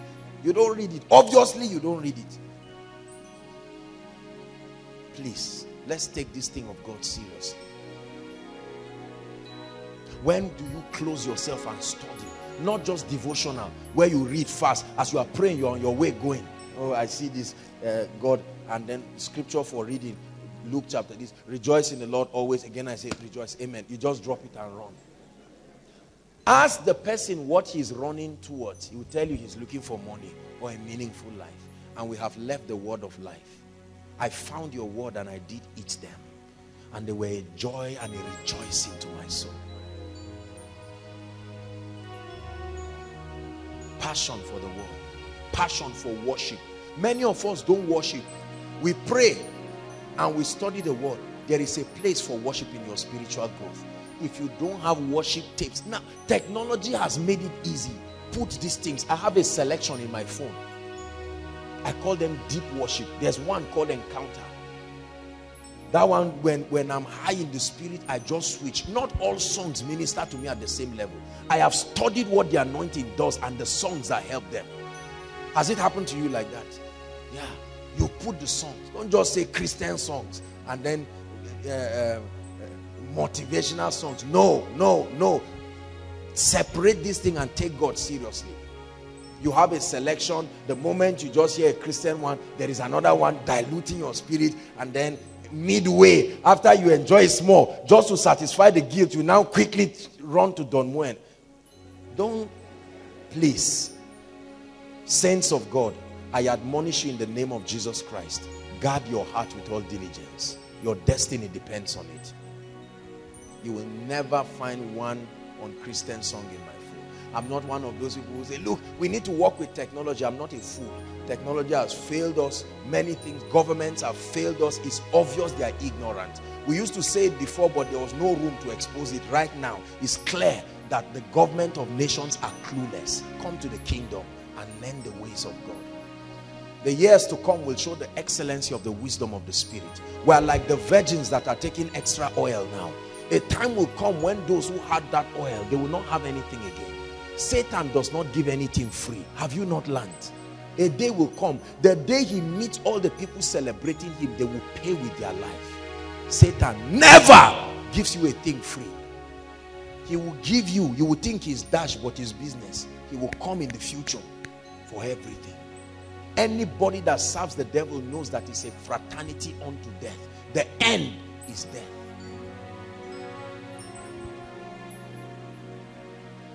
Create an atmosphere of worship. Create an atmosphere of the word. Get Bible. I have a very beautiful software that I got. Just the words of Jesus. They just pick them through the Gospels. Just everywhere Jesus spoke. Just the words of Jesus. Oh, it's beautiful. With worship playing in the background like this. I tell you, you will wash your spirit. You know how you, when you listen, you will know you are getting clean through the word. The word cleanses your mind. Sometimes I sleep and let it keep playing. And I have visions and encounters. You wake up shaking under the presence of God. You create an atmosphere that cannot be denied. This is how it happens. What if I have roommates that are not serious? That's why you have a phone. You cry to God for a good phone. He gave it to you. Use it well. Use it well. Not just for sending text messages. Use it well. How much does it take to download? I mean, there are Android devices with 2,000 naira. Don't say I cannot afford it. Your hair, your shoulder, your knees, your toes. Look at all you have used your money that God gave you for building your spirit to just build your body alone. Remember, your spirit is better than your body. Invest in it first. Let's hurry up, we're almost done. When there is a true revival in a place, there is an outburst of financial miracles and sociological advancement. Listen, revival affects the quality of the living of the people within there. Don't think when you subscribe to the things of God and a revival comes, it means that other areas of your life will suffer. No, when there is a real revival, the quality of the life of God's people is improved. Almost every major technological advancement is connected to a revival. It's just that the historians remove the God factor out and make it look like somebody just discovered something. A lot of the people who made strange discoveries, they did them coinciding with periods of revival. And most of those people were either Christians or came from Christian families. When the spirit of revival is upon you, you will be rich. You will be blessed. Because the presence of God will compel favor upon your life. When a ministry is under that kind of open heavens, they will enjoy supplies. People will do well. People will get jobs. There will be marriages. There will be blessings. There will be children. There will be all kinds of breakthroughs. Don't make it look as if when you seek God, you'll be in trouble. No. Seek ye first the kingdom of God. Matthew 6:33 tells us. He said, and his righteousness. If you do that properly, he says, all other things shall be added to you as well. Amen. 7. When there is the true spirit of revival in a place, there is an outburst of miracles, signs, and wonders. Oh, this is very important. There's gonna be a great awakening. There's gonna be a great revival in our land. There's gonna be a great awakening. And everyone who calls on Jesus, they will be saved. Miracles. I believe in miracles. Believe me, I believe in signs and wonders. I believe in miracles. I believe the sick can be healed. I believe God can step into people's lives and change their stories. We've seen all kinds of testimonies in this place. That's what is going to happen to many of you this night. Koinonia remains a place of healing, a place of miracles. Because of people's inability to contend for the true healing power, they say, look, healing. When they say healing, they are quick to say, no, emotional healing, please. Physical healing. People are sick. Their bodies are sick. Are we together now? Yes, there's a place for emotional healing. But we usually say those things because there's no physical index to prove whether they are healed or not. If somebody is blind and is healed, he is healed. Is that not true? We must contend for grace even in this dimension. Say amen. And may it happen through your hands. There is a joy when God uses you. There is a joy when God does things around you. But when it happens through your hands, it's a blessing. I trust that God will use us to begin to lay hands on the sick and speak to people, that they note you and say, I came to Amaka and she prayed with me and doors just opened. Great testimony. Ella agreed with me. She prophesied something over my life. Oh, I met Aaron crying on something and he spoke over my life. Some of us are so backward in the area of the miraculous. Even if somebody said you prayed with me and something happened, say no, because you came for koinonia. You must believe God in your life. Hallelujah. Miracles, signs and wonders. Any pastor in this day and age who is not serious about the miraculous should be prepared for empty pews. I guarantee you. Any pastor who is not ready for the demonstration of the miraculous, people are not looking. If they are looking for where to watch film, there's Silverbird, there are many, there's cinema and all kinds of places. People don't come to church to watch movies. They come to church because they have real problems. Is that not true? They need the power of God head on in their lives. Lastly, the final index that shows that an atmosphere is under the influence of revival is impartation of gifts, graces, and mantles. Impartations. See, revivals are times where God recruits people into his army. Most people stepped into the call of God upon their life at revivals. When people are just praying non-stop for a while, the Holy Ghost, separate me, Paul and Barnabas. There has to be release of mantles, graces, impartations. It happens during revivals. There will be almost no impartations when revival is not in place. Remember a man in the Bible called Agabus. He had daughters and all of them were prophets. There are few people who have carried those kinds of mantles that can come from father to children. God knows my children. God knows. Before they arrive, there will be a special recording waiting for them. As soon as they arrive, straight on.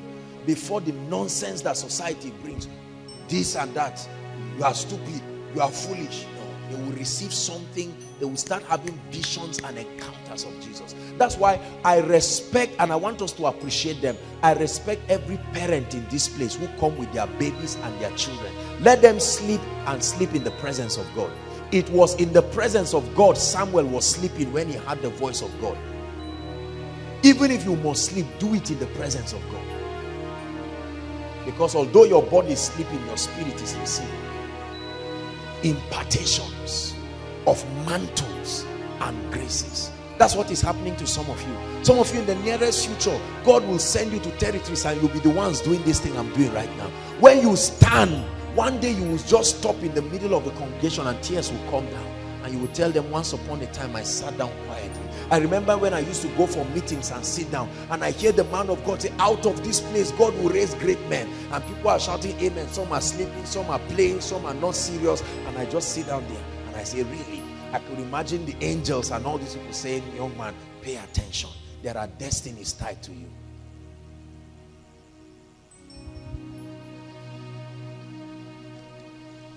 Very quickly, what is the price? What is the requirement for revival? And we're going to pray. I'll just give you 4 of them quickly and then we're done. Sorry, I may not have time to read the scriptures. Is God blessing you tonight? The first price, requirement for true revival, not assumed revival, true revival, is consecration. The first prize, you want to host the glory of God, the first requirement is consecration. Media, help us with one scripture that I found very interesting. Isaiah 52 verse 11. I'll just read the other ones while they pull up that one for us. 2 Timothy 2 verse 19 to 21 says, nevertheless the foundation of the Lord standeth sure. It says, having this seal, the Lord knoweth them that are his. It says, and let every man that name the name of Christ depart from iniquity. Iniquity is not just sin, fornication and the rest. No, it's a state of your heart that produces those workings of the flesh. Let's read this scripture together. 1, 2, read. Depart ye, go ye out from thence, touch no unclean thing. It says, go ye out from the midst of her, be ye clean that bear the vessels of the Lord. Those that host precious things from God. It says, depart ye. Consecration. Very, very important. Set apart for his service. Set apart. The Bible says there is no man who warreth and tangles himself. We want to be civilians and soldiers at the same time. It doesn't happen. No.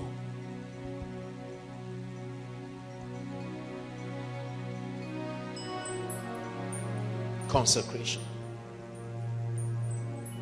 Consecration is understood when you look at monks and sisters in a convent. You know that dedication. They have decided that they are not going to get married for the purpose of their service to the kingdom. You must dedicate your whole life. Some of us have given God half of our lives. Some of us gave God everywhere, excluding your head and your thinking. Some of us gave God everything. No. You have to give him everything. You're my treasure, my priority. Who can compare to you? For great is the measure of your royalty, O morning star. You truly are. Number 2, the second prize is hunger and thirst. You want to see revival in your life, there must be a hunger for it. Isaiah 44 verse 3 and Psalm 63 verse 1 and 2. I'm giving this to us very quickly because of time. He will pour water upon him that is thirsty. Him that is what? There must be a thirst. I will pour water on him that is thirsty, and floods upon the dry ground. I will pour my spirit upon thy seed and my blessing upon thy offspring. Do you have that hunger?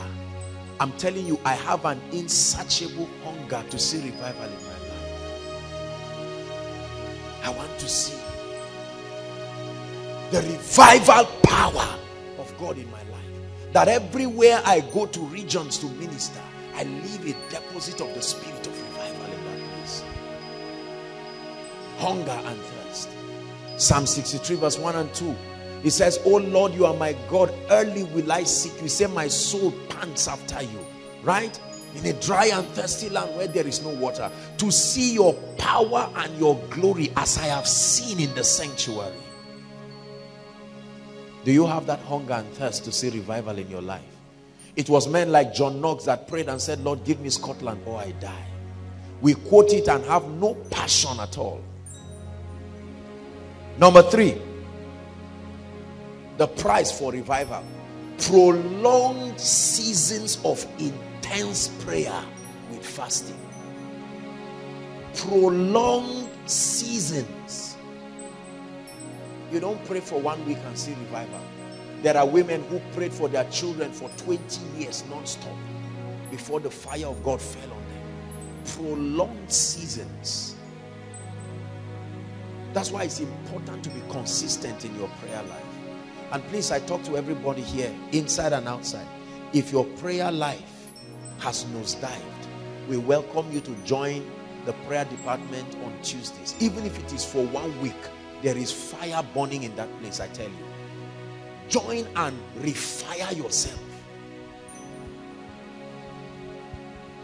Prolonged seasons of intense prayer with fastings. Listen, fasting is a powerful spiritual principle. You don't do it out of religion or out of fear. However, it energizes your spirit and promotes you to have faith in God. Really, unbelief is what it challenges, so that the conviction about the reality of God is crystallized in your heart. Acts chapter 2 verse 1 to 4. It was while they were in the upper room praying that the Holy Ghost fell. Acts 13 verse 2. It was while they worshipped and prayed and ministered unto the Lord with fasting. The Bible spoke, God spoke to them and said, separate unto me Paul and Barnabas. Number 4, the price for the word of God. Intense study of the word, with a view to living by it, not just for head knowledge, not like the people the Bible says ever learning but never coming to the knowledge of the truth. Intense study of the word of God.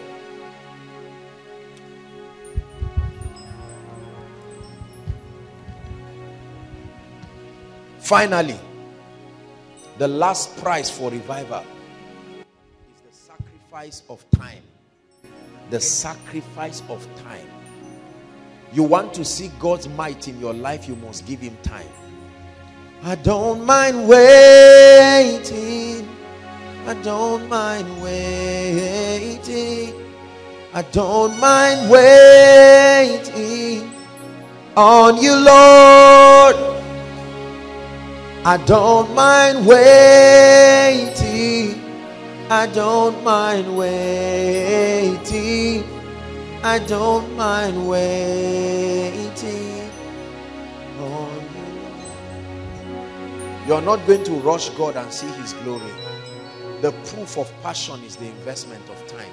Anything you love, you have time for it. Please give God time. Remember I told us last week, you must give God time. Don't give God 1 hour. Don't give God 2 hours. There are times where you have to dedicate a whole day and just say, Lord, this is for you. A time of worship and prayer. Let his presence host you. That day you are dedicating it just for watching movies that will build your life, Bible stories, watching messages, listening to teachings, worship, prayer. You mustn't even be fasting. You can just focus. This day is unto you. Imagine if someone walked up to you and said, I'm dedicating my tomorrow for you. No matter how antisocial you are, even if you say no thank you, you will be happy that somebody can sacrifice his day. When you come to somebody and he tells you, look, I don't have time, I'm busy, sometimes you feel bad. You feel, this person doesn't value me so much. That's what happens when we come to God and just rush in. God, are you aware that I have problems? Okay, I'm aware. Do something about them. I'm on my way.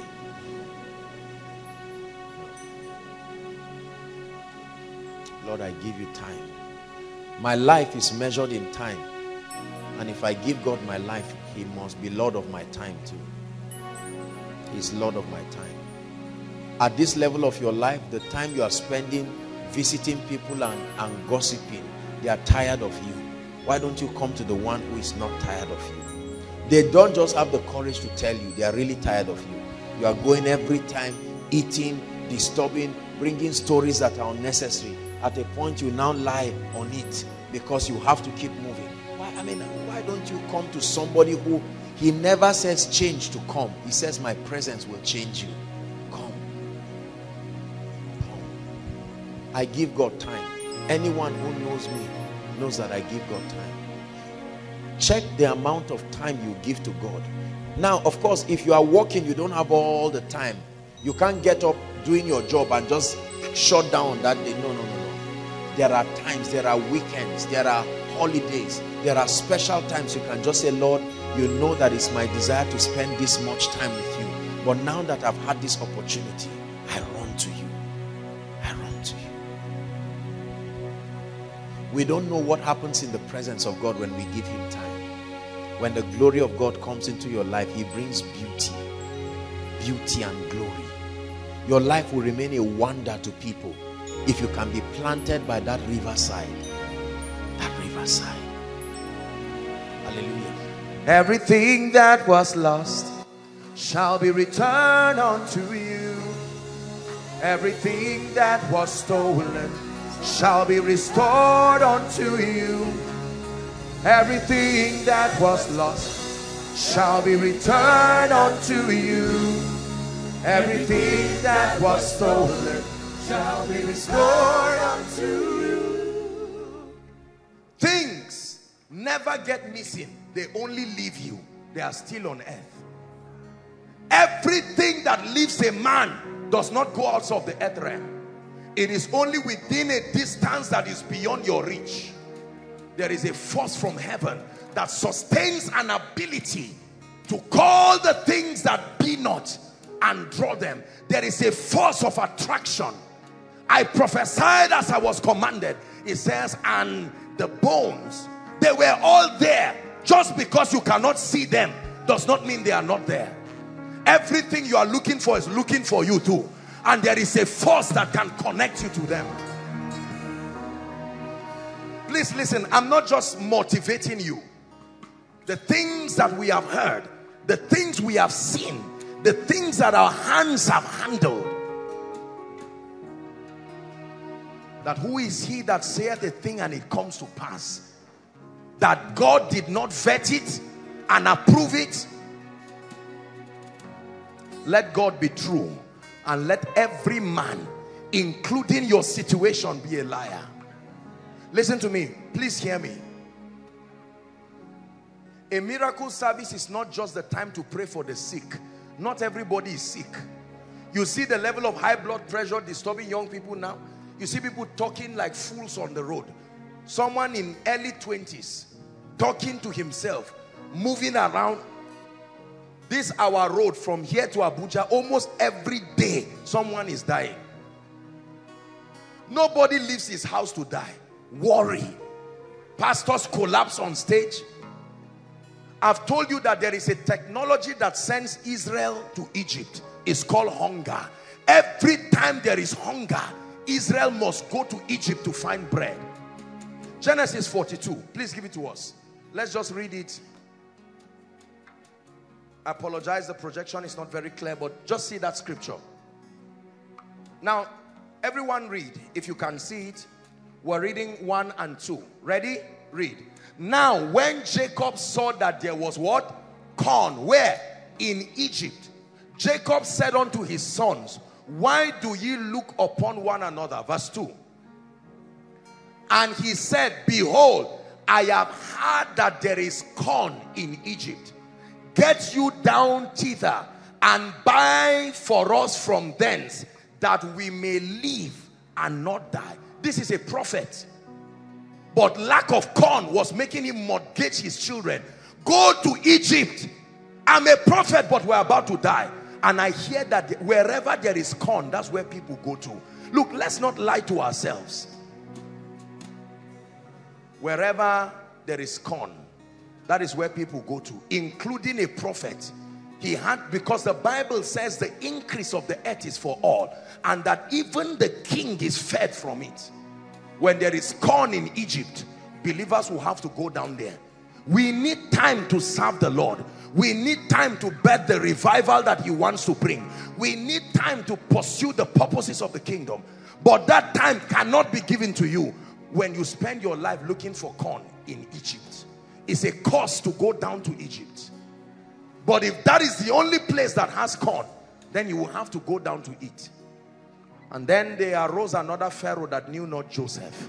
And the people of God got into servitude and slavery. Don't mind the ignorant people who say it doesn't matter. You just serve God like that. According as his divine power hath given us all things that pertain unto life and godliness. Everyone say after me, life, godliness. Life, godliness. There are things that pertain unto godliness. Your character, your walk with God, your prayer life, your spiritual development. Those are things that pertain unto godliness. But there are things that pertain unto life. Your children's school fees, your accommodation, the well-being. That any man who is unable to cater for his family, according to scripture, has denied the faith and is worse than an infidel. So when the devil wants to discourage you as a man of God, you're preparing a sermon and here comes your son with a PTA letter.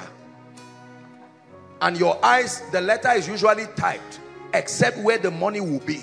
They write it with biro. and the price is doubled. You stand there wanting to kill your son. Why has the school fees been doubled? And the child said, they just gave me to give you. And you look at it. Your salary is not increased. Nothing else is increased. But the bills are rising. The devil wants to send you to Egypt. A time will come, what you would not do yesterday, you will now do tomorrow on the strength of the pain. Hunger can take men to Egypt.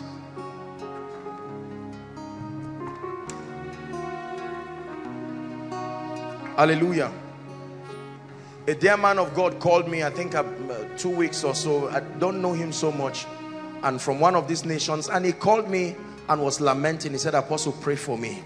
Our ministry is under serious financial attack. He said, right now, honestly, the way things are, we may not even be able to hold our service because the bills, you know, things are going down economically. And the givings of the people also seem to have followed. And you know, I got angry in my spirit. I said, this is the kind of news Satan wants. Because you see, very soon the devil will bring one rich man who will pocket that ministry because of 1 million or 5 or 10 million or whatever it is that he gives. You will lose your voice, lose your relevance, lose your integrity on the platter of hunger. Was it not hunger that made Esau to sell his birthright? Only an irresponsible ministry will not address the issue of hunger that is going on. There are many things to address, but hunger should be one of them. Believers are hungry.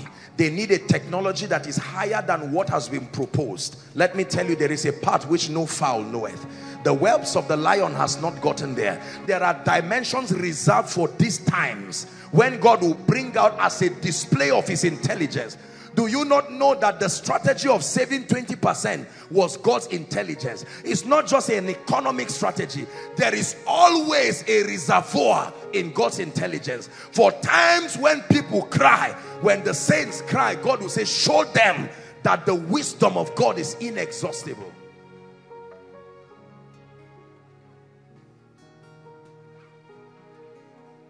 Healthcare is one of the devourers in our world today. Do you know how much it takes to treat people? Once your son is sick, you are crying already because you know. How much does it take? We have so many doctors here. One of our doctors came and I asked him to check a woman, and when he brought the list for the x-ray, I said, I will buy that machine. Oh. I started doing, and open an x-ray place. I mean, how much? Not the whole body, I don't know what part of the body it was, but when I saw the bills, I said for x-ray, and almost every day someone has to go there. If you are collecting 50,000 naira and you use 30,000 for x-ray, there is no reason why that child will give you joy. Are we together? Anything that child does will annoy you. And then help that child, let him not take first or second or third. You will almost kill the child. There are real issues that we cannot laugh at. Real issues. And this night, God is determined to rise up and not only step in, but turn things around. John chapter 10 and verse 10. Thank you. John chapter 10 and verse 10, please. It says, the thief cometh not. There is a name Satan is called, and here he is called the thief. Are we together? If someone knocks your gate and you say, who is that? He said, the thief. You don't need to ask him what tribe, what gender.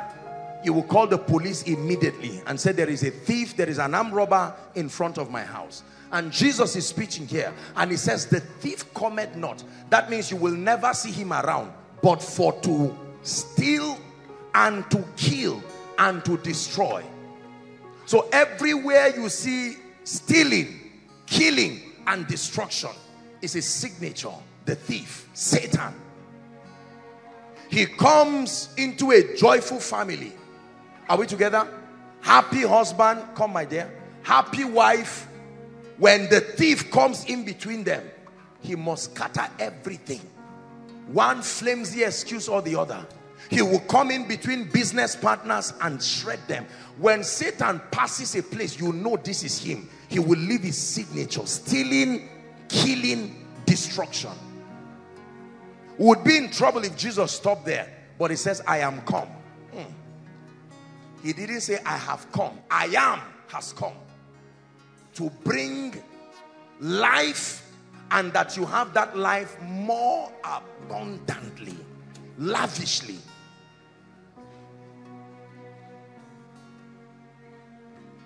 I am come that ye may have life. I am come that ye may have solutions. I have come to show you that there is a way out of this.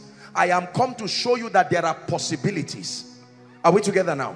Now, the last thing I want to say before we begin to pray, I will continue to teach this because repetition is the key to persuasion. The Bible says, according as his divine power. Please give it to us. That's Second Peter chapter 1 from verse 2, please.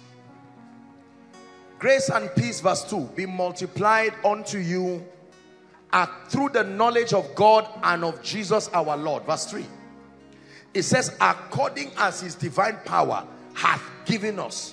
So what gives us in this kingdom? His divine power. Never forget this. It is not faith. Faith is a channel that allows his divine power to pass. The agency, the force that is responsible for connecting us with spiritual possibilities is his divine power. For many years there has been an argument about the workings of faith and the anointing. There is no argument there. Are we together? Faith is the pipe that the power of God flows to carry supernatural solutions to you. If there is no faith, there is no channel of the power from the throne room to your situation. It will not be possible. You don't choose faith or the power of God. That's not a theology taught in the Bible. He never taught any of them in isolation. His divine power. Every request on your list will be solved by his divine power. Now let me teach you this. I've taught you again. What is on you is what controls the results around you. Please never forget this. The results around you do not fabricate themselves. The results around you are mirrors. They are a reflection of the kind, the level, the dimension of the grace that is upon you. So I can know the grace on you by looking at the possibilities in your life. I can know what grace has come upon you by looking at what changes. It is impossible to increase in grace and your possibilities remain the same. No. The testimonies that recycle around your life are an attest. They attest to the fact that this is the level and the extent of grace. Hear me. Every door can open. It just depends on the grace asking it to open. Everybody is a giver. It depends on the grace that asks them to give. Someone can refuse to bless you and yet carry $1 million and meet someone else and say, give me the privilege of blessing you. Nobody is really stingy. The problem is that these possibilities don't happen in the earth dimension. They are realities that are finished in the realm of the heavens and only executed. The earth is a realm of execution. The same way your body is. The anointing and the grace on your life is what controls the possibilities around you. Please listen to me. His divine power. There are doors that have refused to open. The doors are not stubborn. The doors are only obedient to the last instruction. And since the anointing speaking to it is not that high, the door will remain obedient to the last instruction. The day a higher authority speaks, that door will open, I assure you. Please don't generalize challenges. Challenges are only relative to the grace that confronts them. This is a message of hope for you to hear. Challenges are only relative to the grace that confronts them. Even the king could not solve the hunger problem of Samaria. Here comes the prophet. He did not come to solve the problem. He said, okay, I see that there is a situation. Everyone was hungry except the king and the prophet. He said, by this time tomorrow. Then a foolish man said, even if God will open the window of heaven, how will these things be? And he says, you will see it, but you will not partake of it. I believe in the power of God. I've seen what the power of God can do. Stop wasting your time trying to change things physically. Creation has never been disobedient. Creation is the most obedient entity you can find. The money you are looking for is not disobedient. There is an unction that calls it. If it's not there, it is authorized to leave you. Creation is obedient. When Noah was ready to open the ark, when he opened the ark, there was a grace that came on every animal by themselves. The Bible never said Noah went to the wilderness to chase them. Animals with no higher intelligence, they found their way to the ark. If animals can find their way to the ark, why should your destiny helper find it difficult to find you? Why should breakthrough find it difficult to? Noah just stood there and allowed the grace to work. You rest only when the grace works. Let me tell you, life is hard when you are walking on your own. In this kingdom, we don't walk with our hands. Our hands only help us to receive the grace. When it comes, you enter your Sabbath. Are you getting what I'm saying now? The power of God is the spiritual mechanism responsible. The signs and wonders that will happen in this place right now, the healings and the miracles and the breakthroughs, they will happen according as his divine power. Acts chapter 10 and verse 38, it says how God anointed Jesus of Nazareth. The information is not that he was anointed. Look at the extent to which he was anointed. With the Holy Ghost and with power. It says he went about doing good and healing all they that were oppressed of the devil, for God was with him. There are people inside, there are people outside, there are people standing in such sacrifice, waiting for God. It will be very wicked to share the grace of our Lord Jesus Christ and tell everybody bye-bye. Return back with your challenge. No, I want you to believe God tonight and insist. Lord, whatever will come upon me must come upon me. Whatever must change must change. Whatever must grow must grow. Whatever must die must die. When there is no expectation, it becomes wrong for God to visit you. Because one of the things that he gave men, 7 benefits given to man at creation, one of it is the right to choose. The will that God gave man is a fundamental right. It's not for Christians. Once you are a man, you were given the right to choose. Salvation, even at the detriment of your going to hell, was left for your choice. God will never, never, never violate your right to choose. I set before you life and death. I set before you blessing and cursing. I can only advise you, choose life. I set before you prosperity and poverty. I set before you success and failure. I set before you spiritual growth and a low level of spirituality. It's up to you to choose. I choose life, oh, and everything that comes with it. I choose speed. I choose increase. I choose honor. I choose dignity. I choose open doors. I choose open heavens. It's a choice. And if you're a family man here, as for you and your house, you can't choose for the whole world, but you can choose for your house.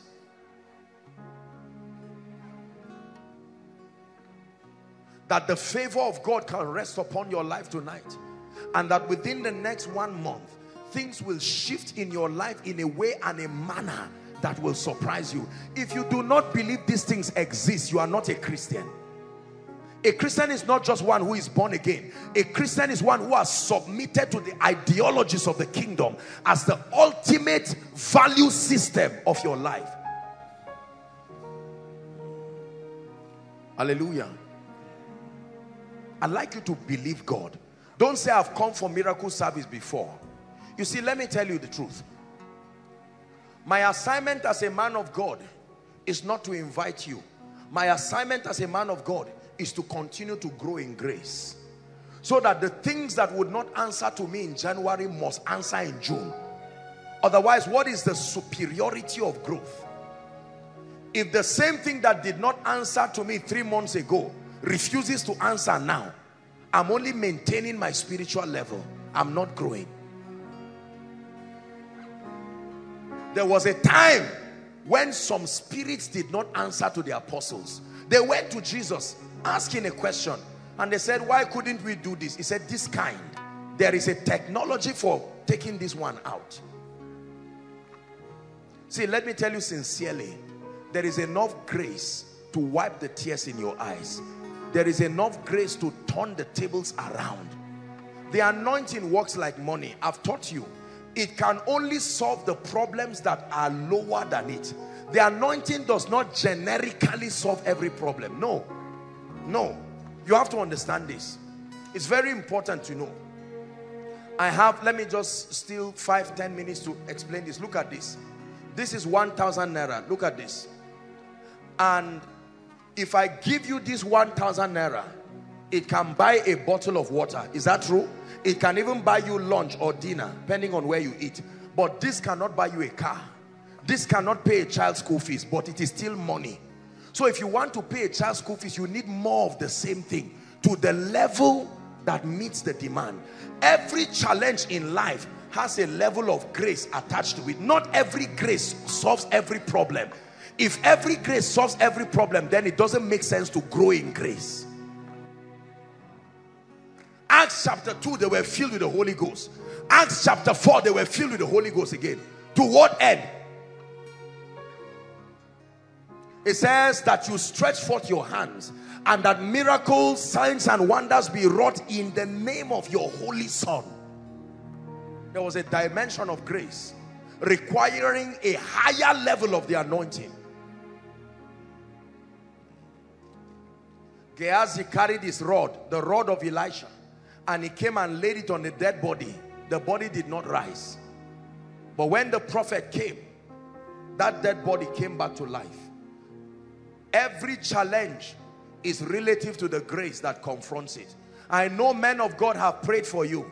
They are not fake just because you did not get a result. It is a reflection of the extent and the level of grace. And God grants the privilege of grace. And that's why as men of God, we must continue to grow in grace, so that what we could not solve yesterday, we can now solve tomorrow. That is the proof of growth. Are we together now? We are going to pray tonight. It's going to be a very quick walk in this place.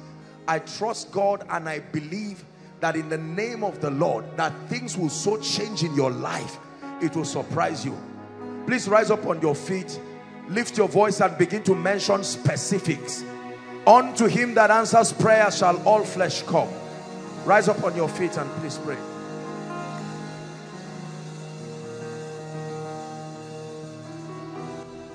Oh yeah, yeah, oh yeah, yeah, oh yeah, yeah, oh yeah, yeah, Yahweh, yeah. Oh yeah, yeah, say, oh yeah, yeah, oh yeah, yeah, oh yeah, yeah, oh yeah, yeah, Yahweh, Yahweh. Oh yeah, yeah, say, oh yeah, yeah, oh yeah, yeah, oh yeah, yeah, oh yeah, yeah, Yahweh. Two more times. Oh yeah, yeah, say.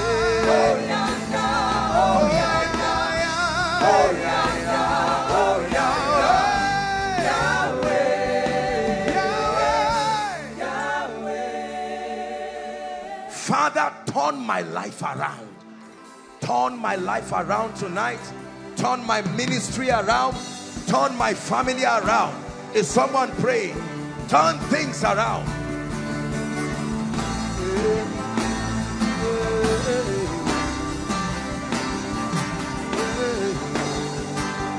Shalabarata katos.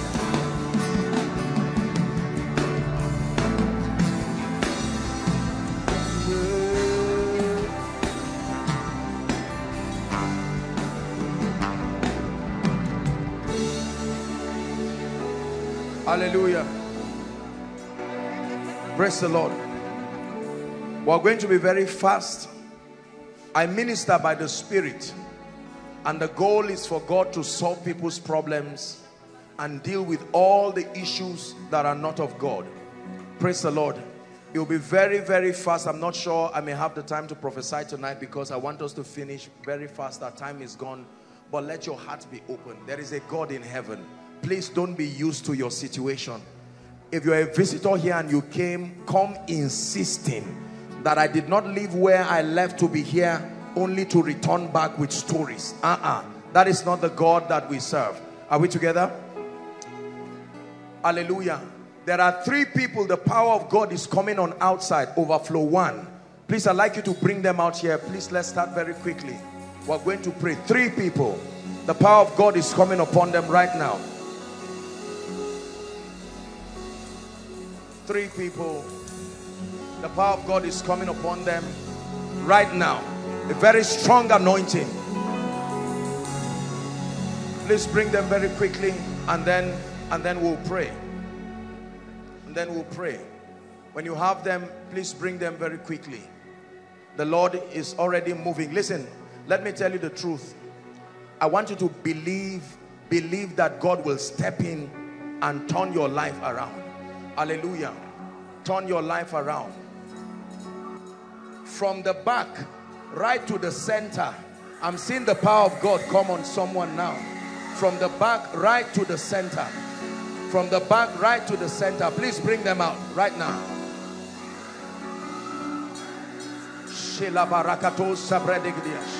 Now the Lord is that Spirit, and where the Spirit of the Lord is, there is liberty. There is liberty. An end comes to every oppression. An end comes to every oppression. An end comes to every oppression.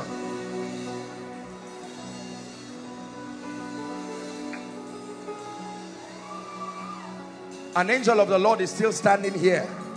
I'm still seeing this rope. Right now it's like smoke just moving across right now from the top to the back. Please bring them out.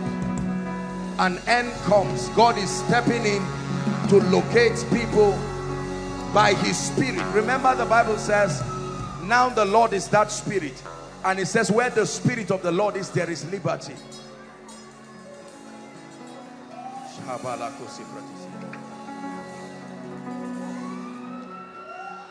I command every oppression of darkness. I want to pray now.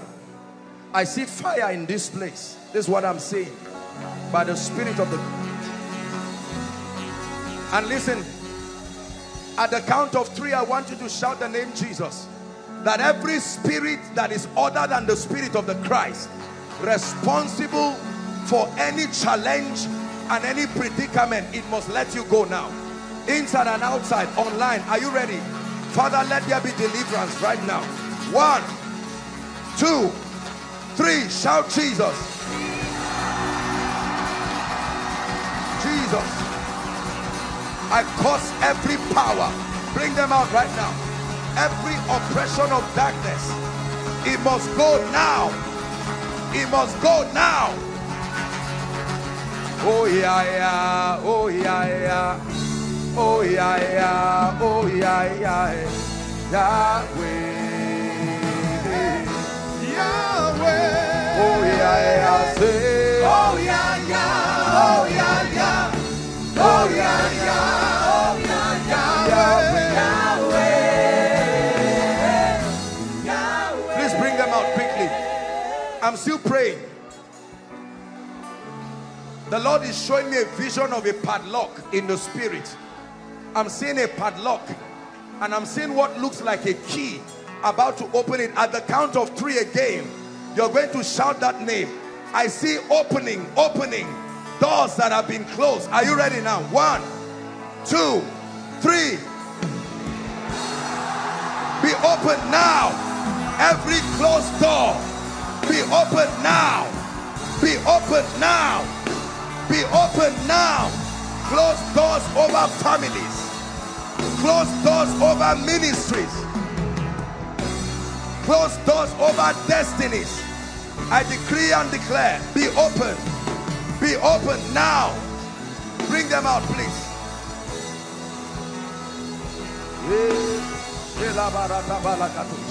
Be open now. Be open now. In the name of Jesus. Overflow 1, 2, 3, across the road, online, be free now.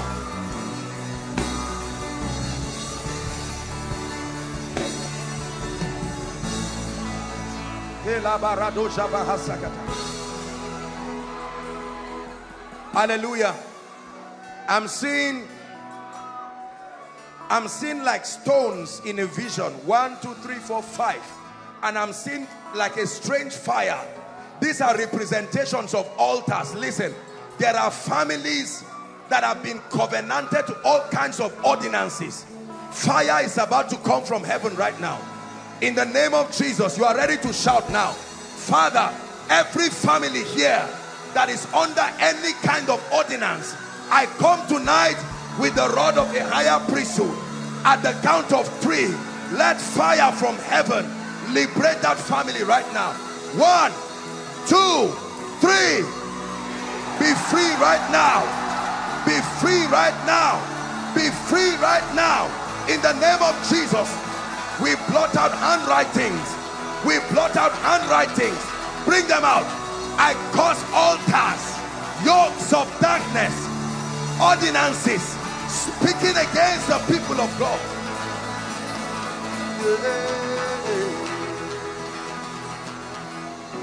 Oh yeah, yeah, oh yeah, yeah, oh yeah, yeah, oh yeah, yeah, Yahweh. Hey. Oh yeah, yeah, say. Oh yeah, yeah, oh yeah, yeah, oh yeah, yeah, oh yeah, yeah, oh yeah, yeah, Yahweh, Yahweh. Oh yeah, yeah, say. Oh yeah, yeah, oh yeah, yeah, oh yeah, yeah, oh yeah, yeah, Yahweh, Yahweh. Hallelujah. I'm seeing the map of Nigeria, and I'm seeing the hand of God go to the eastern states. The eastern states. Right now, God is bringing deliverance. The east, Abia, Anambra State, Enugu State, Ebonyi State.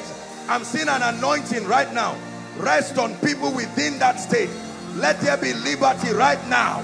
Let there be liberty right now. You belong to that state. The power of God is coming upon you right now. Right now. Even the lawful captives shall be delivered. It's a sign and a wonder how God does it. I'm seeing the map. The east, God is bringing liberty. Hallelujah. The Lord is showing me the map again. I'm seeing an arrow, and I'm seeing it go to Benue, Benue State. Right now I stretch my hands. Benue, Benue, that anointing, you are from that state. Any ordinance tying your destiny must let you go right now. Must let you go right now. This is by the authority of the kingdom. Benue State, Benue State, liberation right now in the name of Jesus Christ.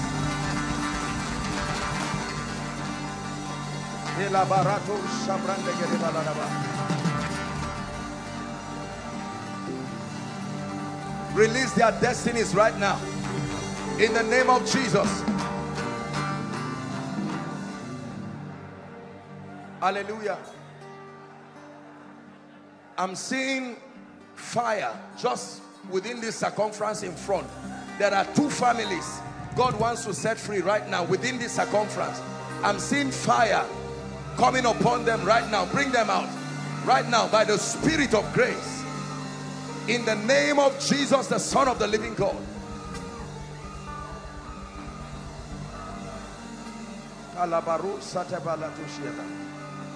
Things must change in your life. My friend, this young man, lift your hands where you are. There is oil being poured on your head right now. Right now, in the name of Jesus, the Lord is removing something that looks like an arrow from your head. Let it go right now. In the name of Jesus Christ. Let him go now. Oh yeah, yeah. Oh yeah, yeah. Oh yeah, yeah, oh yeah, yeah, Yahweh. Hey, hey. Hallelujah. Fire is still falling here. I'm seeing this deliverance is especially for women. An entity comes to molest you in the night. You go to bed and a strange spirit just comes. Right now, in the name of Jesus, the Lord is asking me to just count 2. And at the count of 2, that fire is coming on people right now. 1, 2. Let that fire come now. Liberation from ordinances of darkness. Every stranger that comes to manipulate your destiny, be free now. All those in front here, I decree the power that holds you, I come by the rod of a higher priesthood. At the count of 3, let them go now. 1, 2, 3, go. Leave them now. Release their destinies right now. Let there be restoration. Everything that has been stolen from hell, I command a restoration by the Spirit of the living God, by the Spirit of grace. The Bible says, now the Lord is that Spirit, and where the Spirit of the Lord is, there is liberty. Be free right now. Please open your mouth and begin to pray. Everything that must live your life, insist it must live your life now. The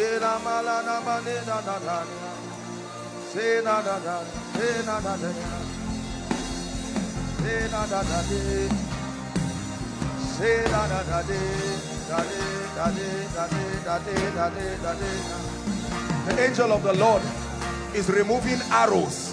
I'm seeing arrows coming out of people. That's what I'm seeing. Arrows right now, right here. Arrows, go now. Arrows are being removed out of people in the name of Jesus. Madam, be free right now. Be set free now.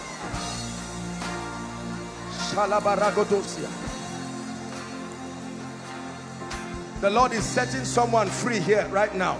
Someone in this row, I'm seeing fire just resting on someone. Be free right now.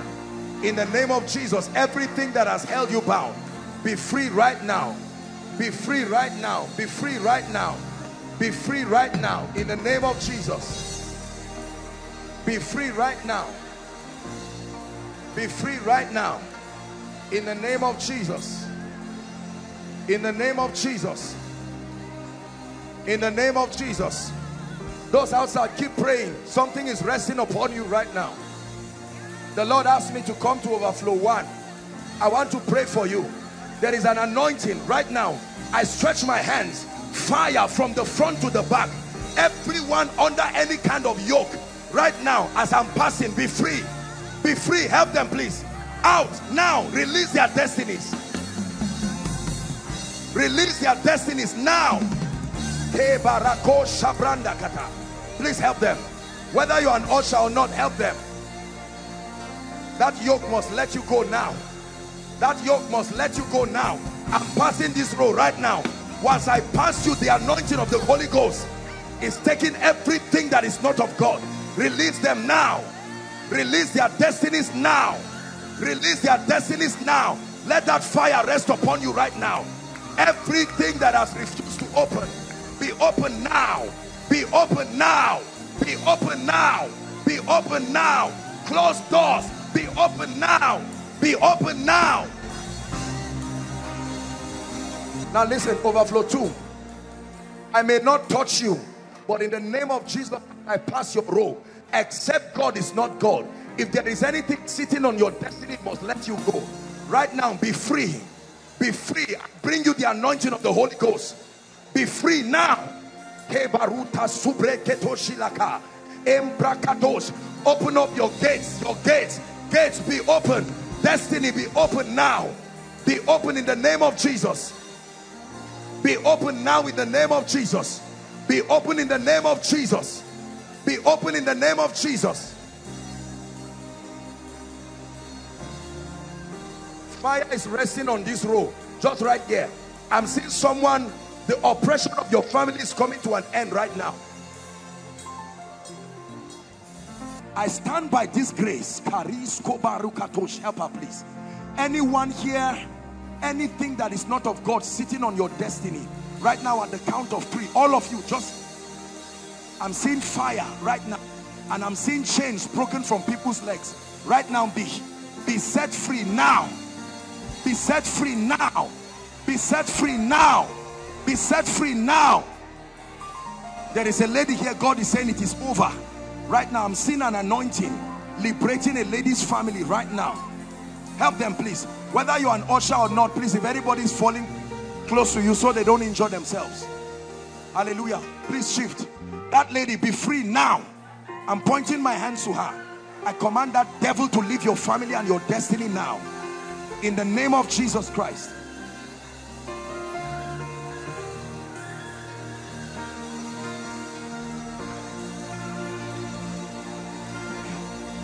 Begin to pray. Begin to pray. Overflow 3.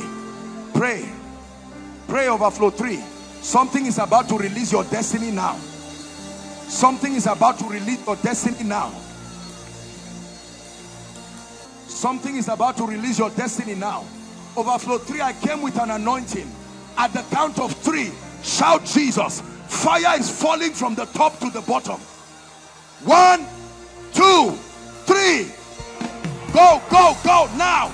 Every yoke, every altar, be free now. Bring them out. Whether you're an usher or not, bring them out. Every oppression of darkness, right to the back, I declare by the anointing of the Holy Spirit, be free now. Be free now. Bring them out.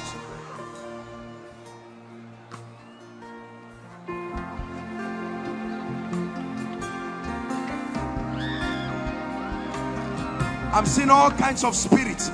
I command every spirit that is not of the Christ, release God's people right now.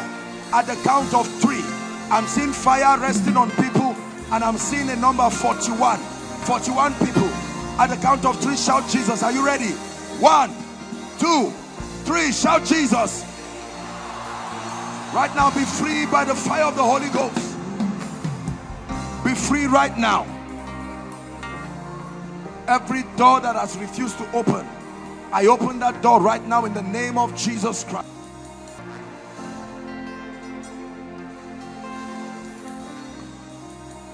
Hallelujah.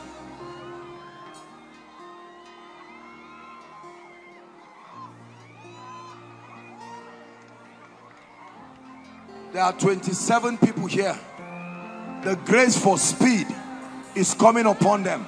I don't know who you are, but right now, the grace for speed, I stand by the anointing from the front to the back.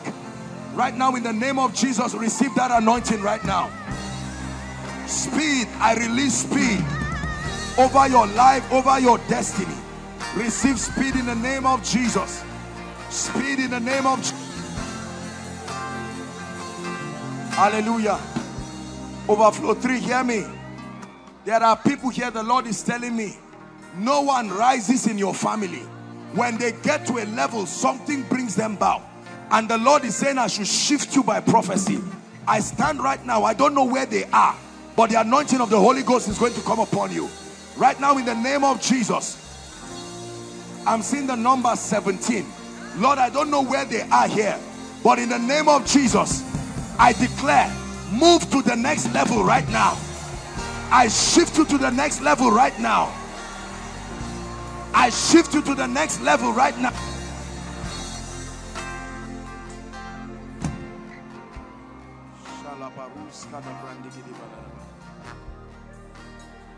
Hallelujah.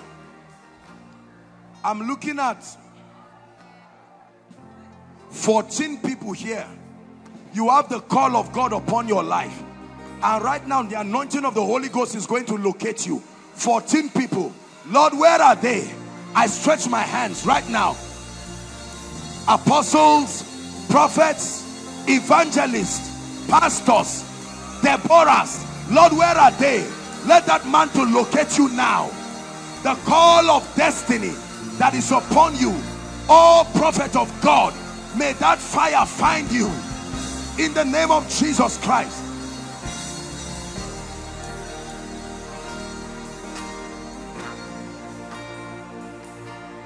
Hallelujah.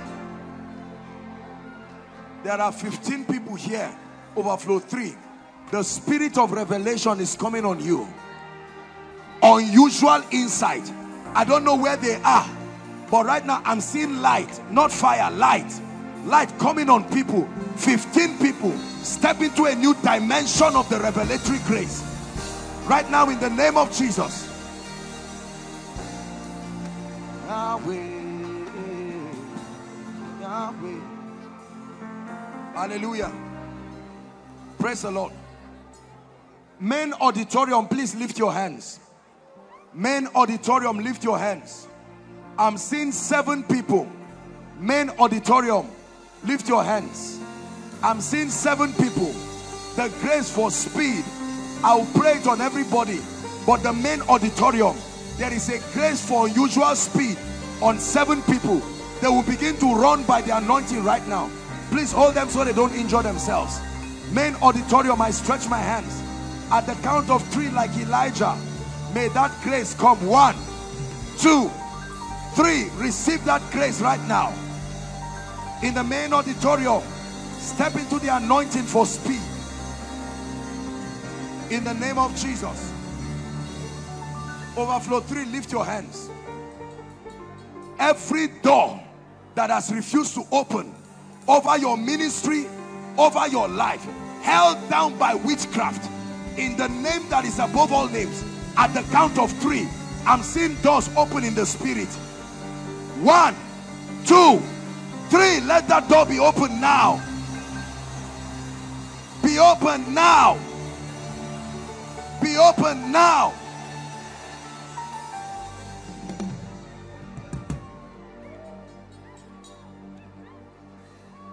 The Lord wants to avert death over a family. This year alone, between last year and this year, 4 people have died in your family. 4 people have died. And in the name of Jesus Christ, an anointing is coming upon you right now. Let death be averted now in the name of Jesus. Now listen, all of you at Overflow 3 and the extension there, whatever must live your life, as I'm passing this place, please, I'm releasing my faith. Open your mouth now and declare, Lord, it must live my life now. Go ahead. Go ahead. Pray, please. All those in front here, the spirit that ties your destiny, I command at the count of 3, let them go now. 1, 2, 3. Go, go, go, go, go. Out of their lives, out of their destinies.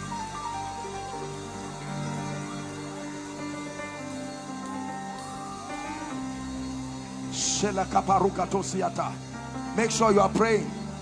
Make sure you are praying. The power of God is resting on someone here. There's an anointing coming on someone right here. In the name of Jesus, there's an anointing coming on someone here. And the Lord is saying it comes to an end. That family crisis comes to an end. The power of God is resting on someone by my left here. Right now, receive that anointing. Let it go in Jesus' name.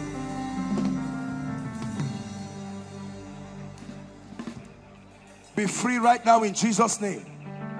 The power of God is resting on someone here. Right here, I'm seeing an anointing. Right now. It's a prophetic grace. There's someone here, a prophetic grace is coming upon you.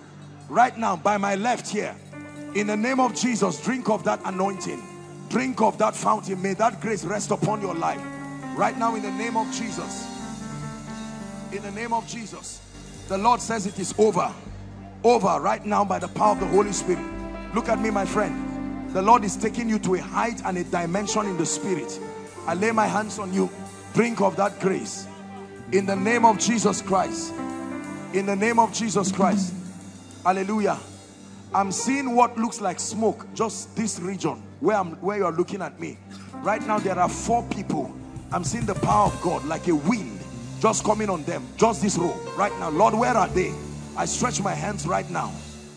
Right now. The power of the Holy Ghost is coming on those people, and the Lord is saying it is over. He's taking away captivity. 4 of you, by the Spirit of grace, let it be over right now. In the name of Jesus.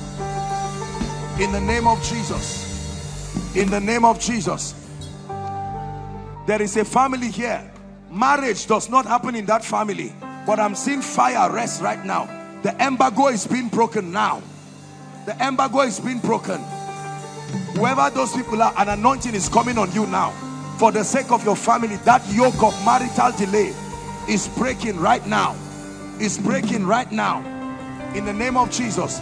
Please lift your voice and pray. Everybody, pray in the Spirit. Pray in the Spirit. There is one of you among those standing here. There is a call of God upon your life.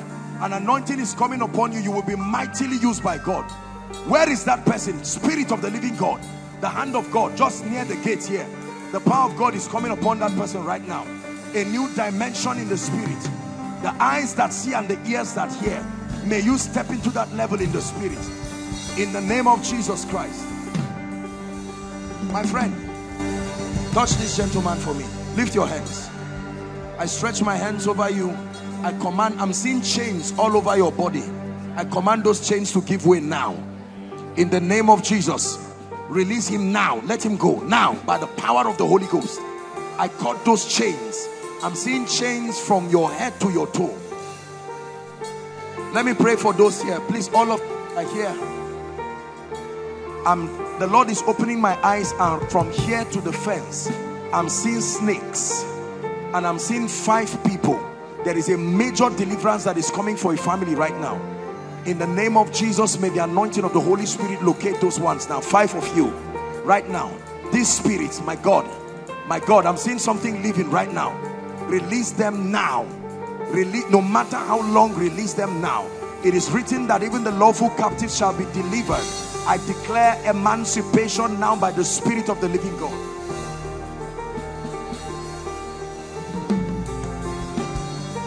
Come. Where are you coming from? Huh? You are a gala. I want to pray for you. Are you alone? You came here alone? What do you do? I want to pray for you. The spirit of death is upon you, and the Lord is saying I should pray for you, so that those dreams you used to have, seeing dead people, is that true? You have dreams and the Lord is saying that you are going to be free from it right now. I declare in the name of Jesus, by the power of the Holy. In the there is someone here. Academic delay over your family is breaking right now. Please don't be carried away acting this thing. I passionately to help people experience God. I'm praying. I don't know where that family is, but now scattered in this congregation, I stretch my hands. Let the anointing of the Holy Spirit family right now. I'm seeing a family here. None of you has a job. None of you. There are even a few graduates, but nobody at all. It's like the doors of jobs don't open. Right now you're going to sense fire come up in your hands. Real physical fire. And the Lord is saying, by that, help them. By that, that embargo is broken. Lord, I declare right now, let the anointing of the Holy Spirit rest upon those people and bring emancipation. Everyone lift your voice and begin to pray in the Spirit. Please begin to pray in the Spirit. Don't say you are not inside. God can locate you from any direction. God can locate you from any direction. Bring me this lady, please. In the name of Jesus Christ, delay ends in your life. I stretch my hands and I pray. Delay, help her. The Lord is taking away witchcraft from this family. I command that devil, go now. See, it doesn't matter whether you are inside or outside. Just release your faith. In the name of Jesus, be free right now. Be free right now. My friend, the call of God is upon your life. That is coming upon you. It's a healing anointing. I stretch my hands. May that grace begin to work effectually now. Step into that grace in the name of Jesus Christ. Hallelujah. Now listen, among all of you from here to here, the grace for speed is coming on 2 people. Listen, Those two people will start running now. Please hold them. Hold them so they don't injure themselves. That anointing right now, all across. You can't control yourself. Hold them, please. Whether you're an usher, I release that grace. Speed. Two people. Strange speed. God is ending delay right now. In the name of Jesus Christ. In the name of Jesus Christ. I'm seeing two of you, a prophetic anointing. You are not prophets, but you have been desiring this grace. The grace to see from here right to where that lady with the veil is. I don't know where they are, but I stretch my hands. May that anointing find you right now. Accuracy of sight and help them please. Help them please. In the name of Jesus Christ. Name of Jesus Christ.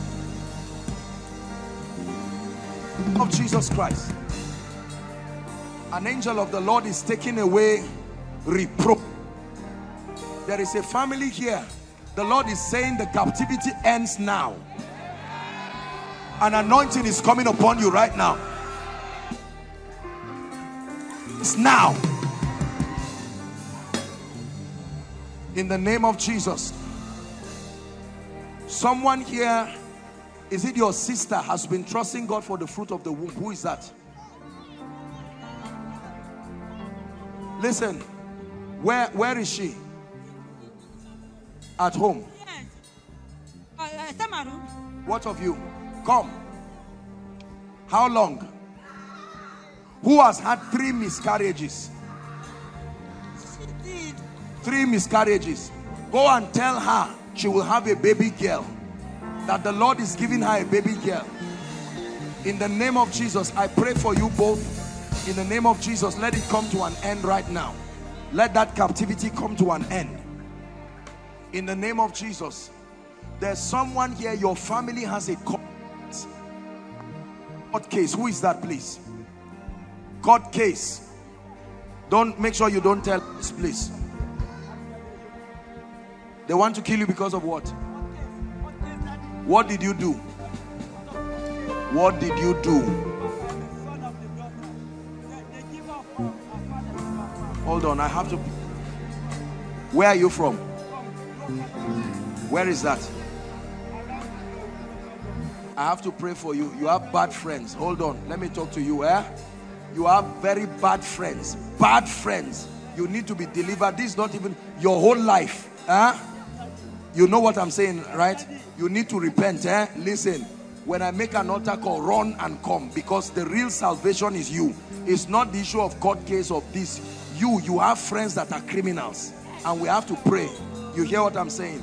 God is locating you to help you. Listen, let me tell you, my dear people, hear me. When God locates us like this, is because he wants to help. There's somebody here, your name is Sarah. Where is that person? Sarah. Hold on, please. Don't. Let me just prophesy. My heart is full. God wants to visit people. Stand up. Who is Sarah? Where are you from? Where are you from?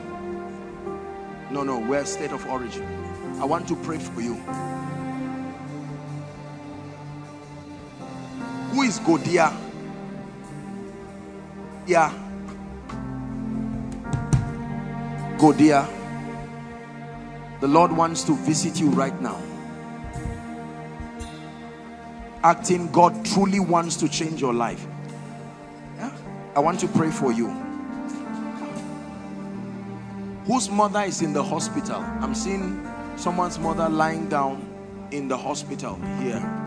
Your mom? Come. I'm seeing that down in Port Harcourt. Yes, Port Harcourt. You came from Port Harcourt. Go on. I'm going to pray. Do I know you? I've never seen you. I want to pray for you. God is turning your situation. As you're standing, let your heart be open. Your people may be far. Don't ever think just because I come outside like this to encourage you, to let you know that you must not make it inside anywhere. Are we together? The power of God is going to come upon you. A loud shout. That will be the person I'll prophesy to right now. In just those outside here. It's not something you can stand. This is a sign and a wonder from the Spirit of God. That's not the shout. The shout is coming. It's a loud shout. Please bring the person when that happens. That's the shout. Bring the person. In the name of Jesus Christ. My friend, lift your hands. Jesus, come. What are you doing? What do you do? Of God, your own church, you are assisting someone. You came here not just to receive a miracle for your mother, but you came to take fire. Stand up. Why you came? Listen to me. You are going to go back and you will step into a dimension, signs and wonders that will surprise you. Sarah, in the name that is above all names, every oppression over your family, I come against it right now. I'm still hearing that name, Godia. Who is that? Hold on, please. Hold on. Where are you from? Huh? You are from Saminaka. Hold on, please. Your sister? Blood sister? Same father, same mother. You've been praying for God to locate you. It's okay. You. Hi. The spirit of death is over your family. Huh? I'm dreaming of it. That's what I'm saying. I'm seeing you dreaming and dreaming of dead people. They will come and they are calling you. Sometimes they are saying you should eat together. This is the spirit of death coming on the family. But in the name of Jesus, I use them as a point of contact. If there is anybody under the sound of my voice that the spirit of death is coming upon you, help her. I cut spirit now. Name of Jesus Christ. In the name of Jesus Christ.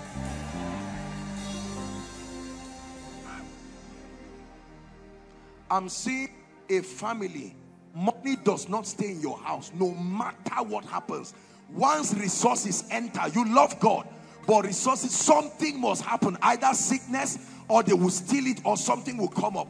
I'm seeing what looks like a blue flame, and it's resting on at least 5 people. And the Lord is saying an end comes to financial hardship. Father, where are they? Right now, I stretch my hands. Let that anointing locate you right now. In the name of Jesus Christ. Please lift your voice and begin to pray. My friend, lift your hands. Shout Jesus as loud as you can. An end comes now. In the name of Jesus Christ. Please lift your voice and pray in the spirit, everyone. My dear, look at me. I command that spirit to leave you now. Of darkness must let you go in Jesus' name. Lift your voice and pray, everyone. Please pray. Pray in the spirit. Pray in the spirit. Please pray in the spirit. Pray in the spirit, everyone. Madam, help this woman so that she doesn't fall with it. I command everything that is not of God to let you go now. Release this woman's destiny now in the name of Jesus. In the name of Jesus. Oppression leaves right now. Someone here, there is a spirit that has oppressed your family. It must go now. I command that devil of darkness, help her please. That spirit must leave now. In the name of Jesus. Please everyone pray in the spirit. Everyone pray in the spirit. God is visiting us right now.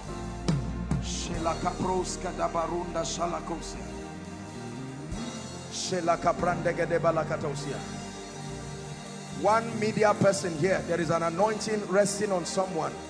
The Lord is bringing to end the captivity on your family. I'm seeing it by the Spirit of God.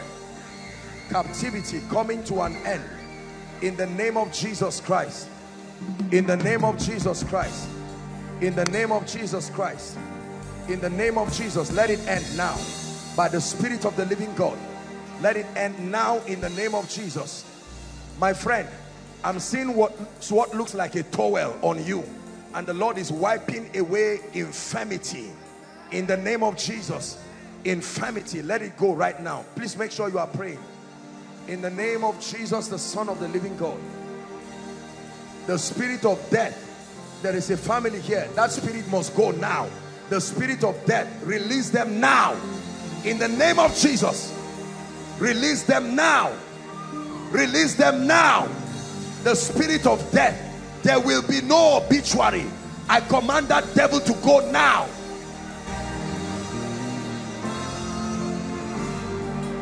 Madam, excuse me. Madam, look at me. Come.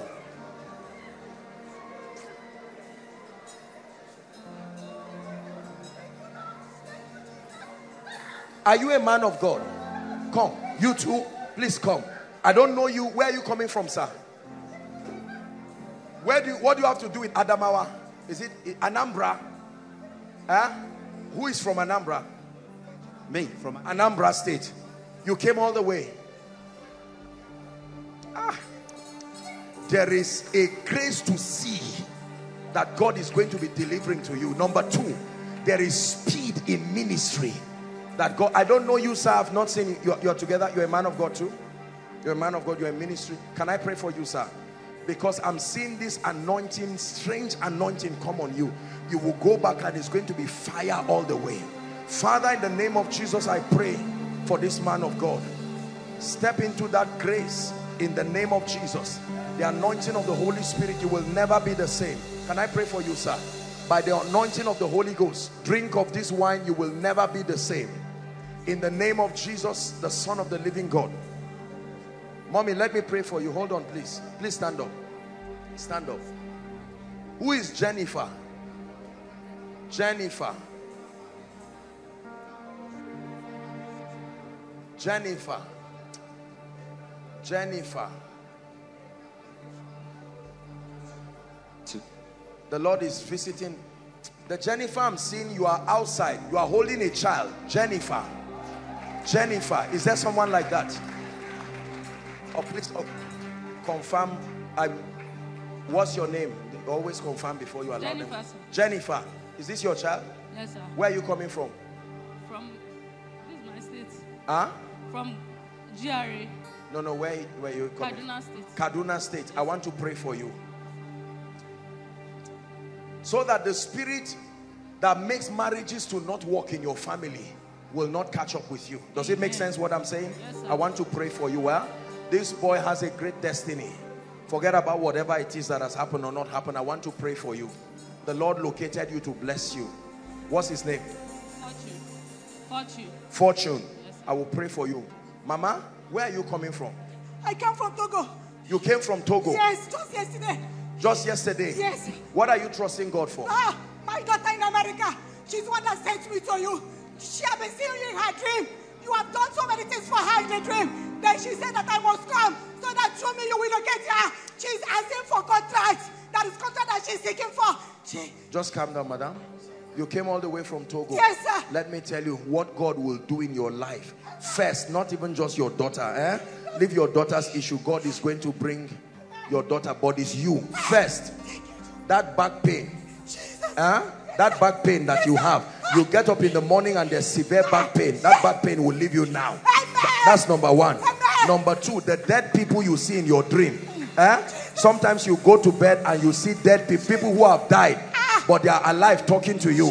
I need to pray for you. And then number three, God is going to visit your daughter. Tell her the month of August is a month of breakthrough. In the name of Jesus, be free right now by the power of the Holy Spirit. Why are they here, please? Sir. You are a teacher. Did you apply for a job? Yes. Where? Dambo International. Because I'm seeing a letter and I'm seeing congratulations. Hold on. You are a teacher. Yes, where? With KHMS. What is Dambo International? It's a school. Did you apply there? Yes. I'm seeing that they are going to give you a job. I will pray for you, sir, because this teaching you are doing is only for a while. There is a grace of entrepreneurship upon you, and that grace is going to come and God will shift you to a dimension. Amen.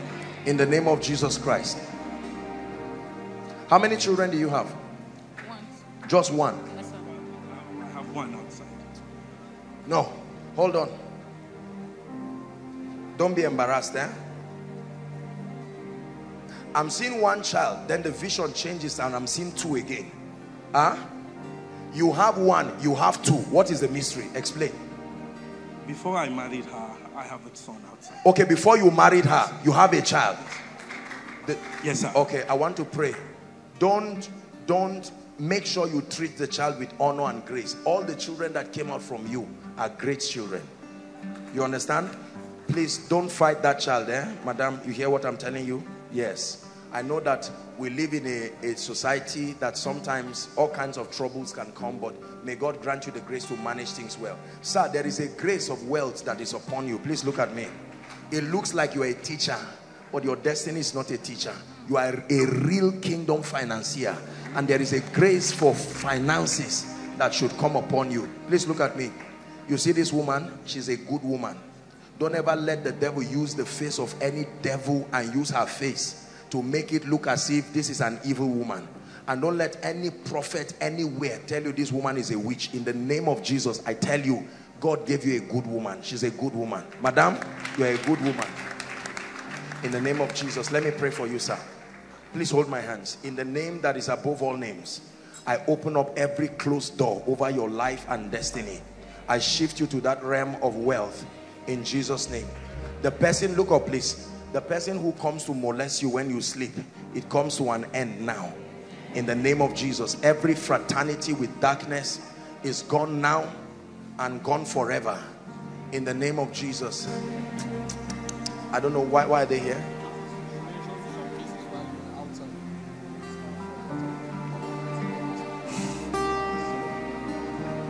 Who is Sarah?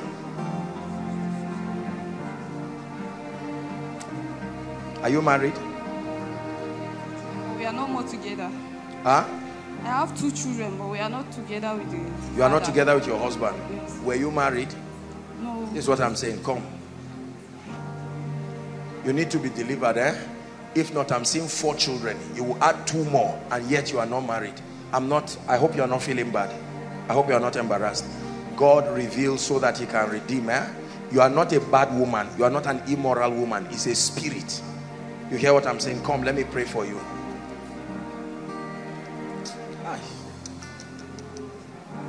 The power of God is coming on one of you here. One of you standing here now. The anointing of the Holy Spirit is coming on one right now. It's not something you can resist. I'm seeing it in the spirit that the power of God is going to come upon one of you. And when that happens, then I'm going to prophesy to that one person. Right now, it's an anointing from heaven that is coming upon one of you here. And the Lord is saying that he's taking away sickness from the midst of you. Taking away sickness. My dear, in the name of Jesus, is it the same man that has the children? Yes. Huh? Yes. Why doesn't he want to marry you? He didn't pay for my dowry. He didn't pay for your dowry? Yes. Go and tell him that I said he should pay for your dowry. Huh? Dowry is not building project. He should pay for your dowry and give these children a chance. Please. At this level, it's no longer about their comfort. The children need a father. May God grant him grace and give him money to pay your dowry and be a good man in the name of Jesus Christ. I'm seeing written in the air, polygamy. God is breaking that spirit now. No, please just keep quiet. I'm ministering. There is a spirit of polygamy. Everybody in that family, you can't do with one man alone or one woman alone.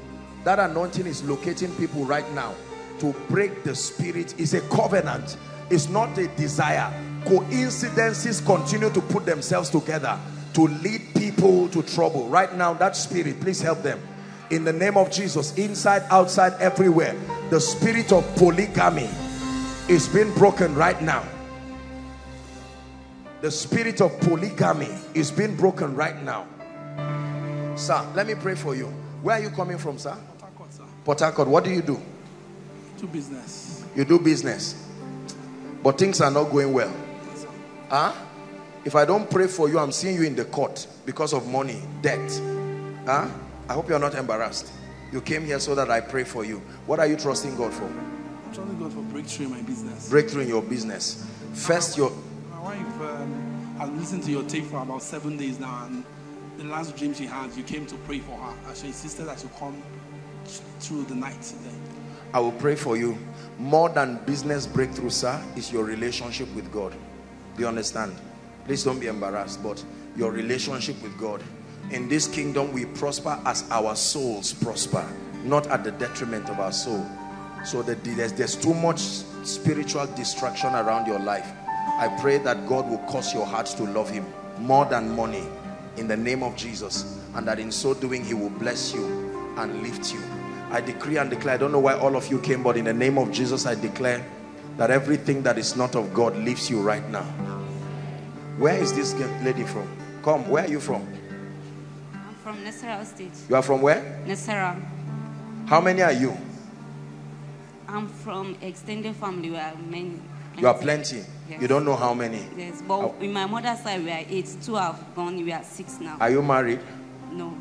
The man coming around your life, I drive him from your life now and forever. Amen. You hear what I'm saying? Yes, sir. The man that I'm seeing, I drive him in the name of Jesus, the Son of the living God. You will go back and you'll be surprised. He will tell you there's no time, he cannot call you, he's busy. Just know that God drove him from your life to save you from trouble. Are you ready for a child now? So you have to be careful. I send him again in the name of Jesus Christ before he destroys your innocent life. What do you do? I'm learning salon. I'm learning salon work. I'm not here. I'm learning salon work. Hairdressing. Yes, sir. I'll have to pray for you. Come. I place favor on your life in the name of Jesus. Amen. May the Lord help you in the name of Jesus Christ. We're going to pray for the sick shortly, but the Lord is showing me a very serious vision. I'm looking at people, but I'm not seeing a face. And this is not the first time I see these kinds of vision. The moment I see these kind of things is a sign that, you know, the devil has just tried to tarnish the glory of people. The Bible says to not let your good be evil spoken of. There is a way that you are good, but it's like people continue to misunderstand you. Right now, in the name of Jesus, I stretch my hands. I'm seeing an anointing coming on those people. That veil that covers your face, always putting you in trouble, I tear off that veil now in the name of Jesus.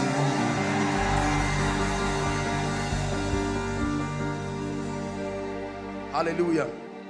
Praise the Lord. Our time is gone. We have to be fast. Now please listen very carefully. God is touching everyone, every single one under the sound of my voice. 3 things will happen right now. Number 1, make sure you are here with your prayer request. If you're not here with it, please pen down. It's an act of faith very quickly. What you're trusting God for, lift it up. Let the ushers have it. Number 2, we're going to minister to the sick right now. We'll do it very, very fast. And then I'll pray on it and we'll prophesy open doors for everyone. We have to make this very, very fast. Are we together? While you are doing that, please be praying in the spirit. There are people here who are trusting God for themselves and their families. Please listen. Let's listen outside, inside. Let's listen to the instruction. Please.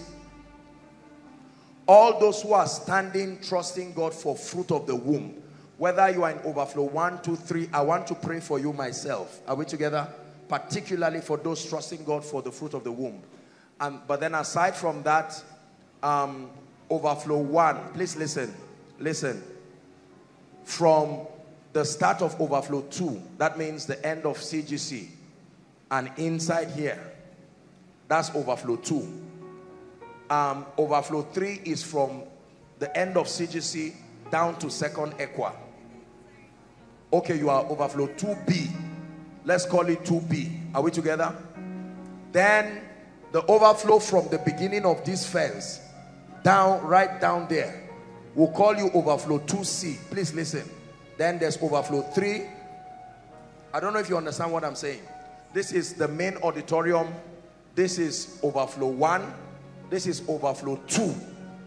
Then from this place down to second Equa is overflow 2B. From that same place down is overflow 2C. So that you would know, if you are trusting God, no matter what overflow for the fruit of the womb, I'll pray for you. But then all who are in here, overflow here, please, you're trusting God for healing, come stand here. Overflow 1, come and stand in front of your projector stand. Overflow 2, stand in front of your projector stand. Overflow 2A, please create a space for them there. Overflow 2A, create a space for them there. And then overflow 2C, stand in front of your projector stand. And then overflow 3, you can stand in in front of your projector stand. Those online, connect by faith, and then we'll pray with you. We're going to do this very fast. We thank God there are many hands today, and while they minister to you, I would like you to believe God for a miracle. You are a man of God, you are a ministry here. Open up your heart and connect. You are trusting God for the grace, for signs, wonders. Make sure that you connect. The worship team will be leading us through powerful sessions of worship while we do that. And concurrently, while that is happening, please make sure you submit your prayer request. Everyone, make sure you pen down your prayer request, and then we are going to pray on it and let the God of heaven visit us right now. In the name of Jesus. Praise the Lord.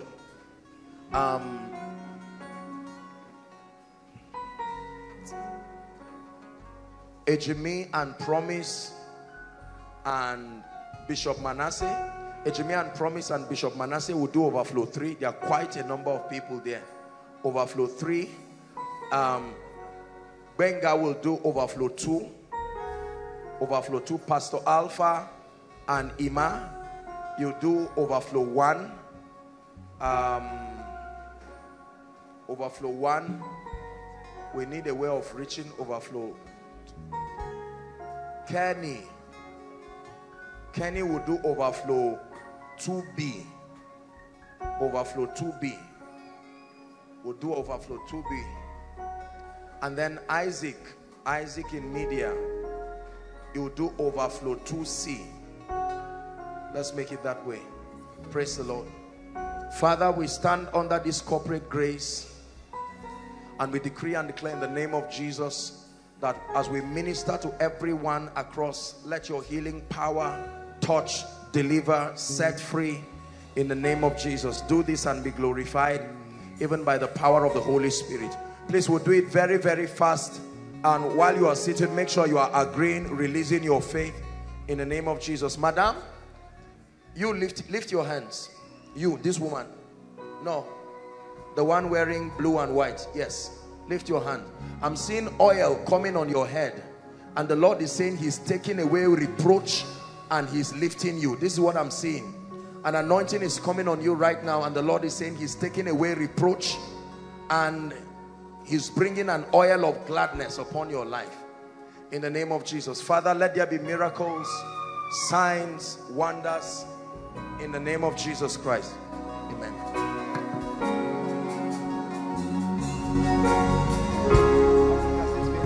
Let's stretch your hands to the prayer request.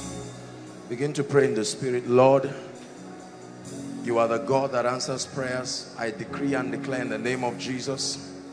Pray over these requests. He said, these Egyptians you see today, you will see them no more forever.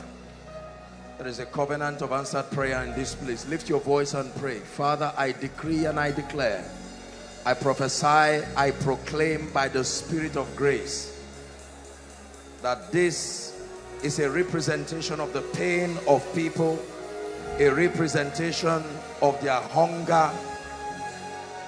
When the Lord turned again the captivity of Zion, are you praying? Decree and declare that everything written here in the name of Jesus will become a testimony. Everything written here, we invoke the power of the Holy Ghost upon every request here.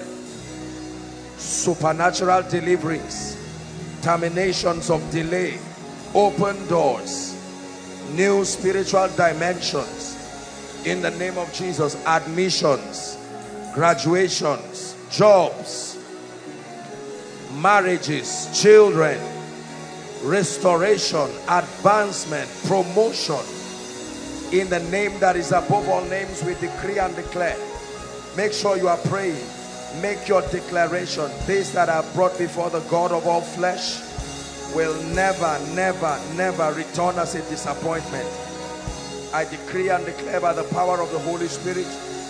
Those online joining us from all over the world, connect in the name of Jesus. From America to Asia, the UK, Canada, everywhere, we decree and declare that your requests are turned into testimonies in the mighty name of Jesus Christ. Listen, I want you to understand that this is not a ritual. This is a mystery. Are we together now?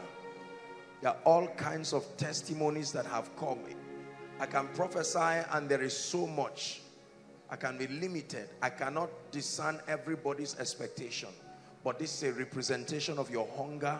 It's a representation of your tears.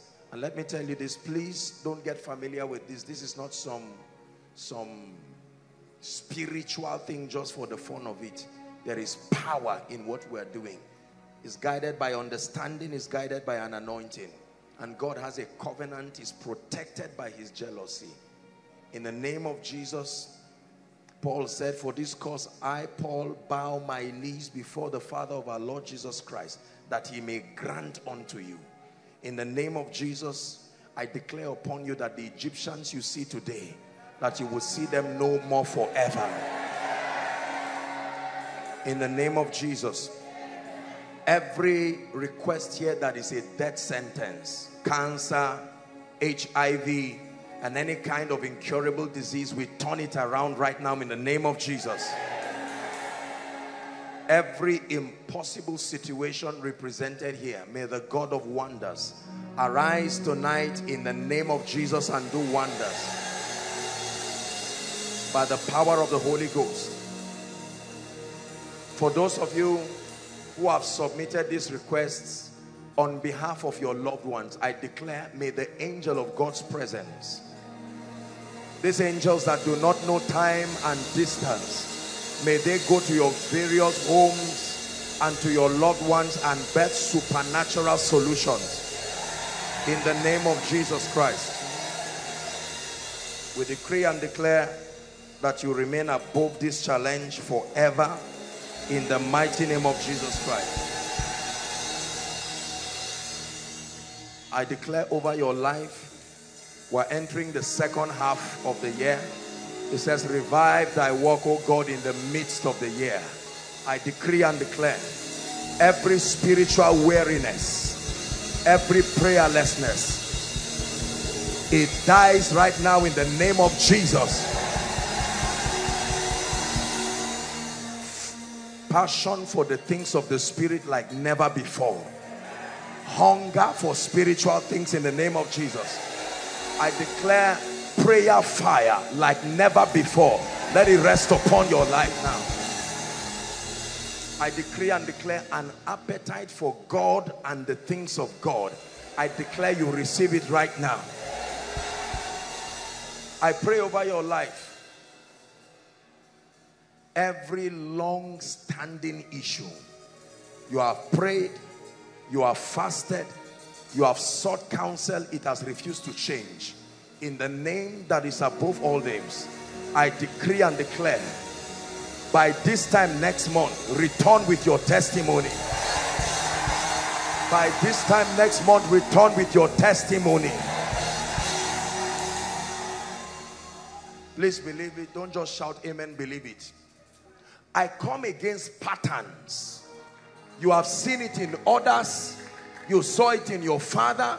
You saw it in your loved ones. You saw it in your siblings. Now it's beginning to happen. By the blood of the eternal covenant, I cancel every pattern now. I cancel every pattern now.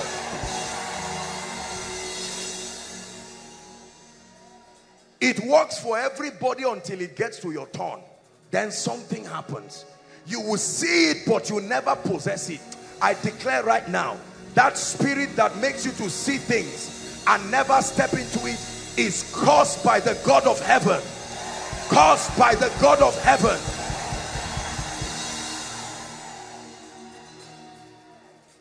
Everything that was given to you in the realm of the spirit already, I declare by the power that raised Christ from the dead, this month coming, it must enter your hands. I declare that it must enter your hands.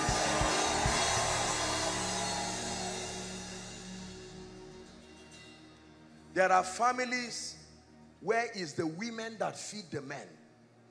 Have you seen such families? No matter how hardworking the men are, they never feed the family. They get up in the morning and play draft from morning till night while the women go to fend. It's an anomaly. I declare by the Spirit of God, I'm praying for the men now. The grace for establishment and the grace to be satisfied early. Receive that anointing right now. It says, satisfy me early. I'm saying it again. Everybody here who is a man, and it looks like the devil wants you to depend on people for the rest of your life, I decree and declare, like Jacob, Laban must let you go in the name of Jesus. I pray for every Mordecai here. You have been good to others. You have been good to kings. Your records have been written, but you have not been rewarded. In this season, by the Spirit of God, we open a book of remembrance. In the name of Jesus Christ.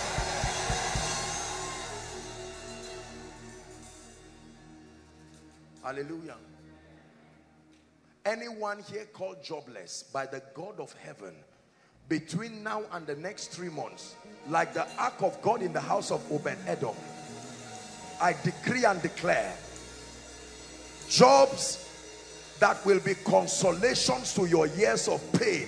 May my God give it to you.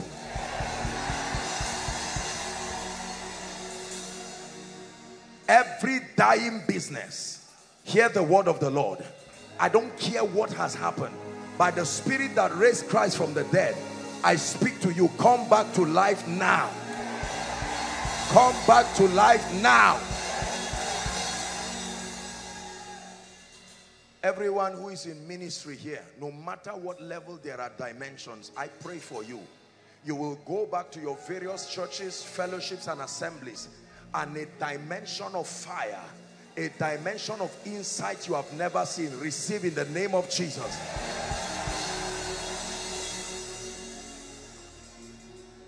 Everyone here called barren, by the God of heaven, in the name of Jesus, according to the time of life, return with your children. These are not empty prophecies. Believe them. They are backed up by the jealousy of God. They will come to pass. In the name of Jesus. I don't know where the helpers of your destiny are, but in the name of Jesus, every man who must arise in this season for your sake to favor you, wherever they are around this globe, by the Spirit of grace, I call them to your life now. I call them to your life now.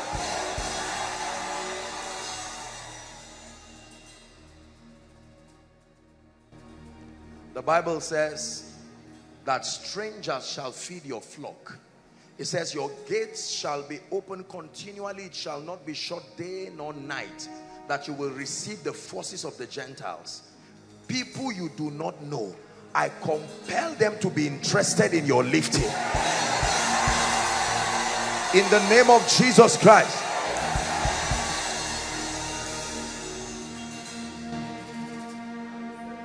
I prayed a prayer like this one time, and one of us, God just opened a door, and a bank met him to sell a property for them worth 450 million naira.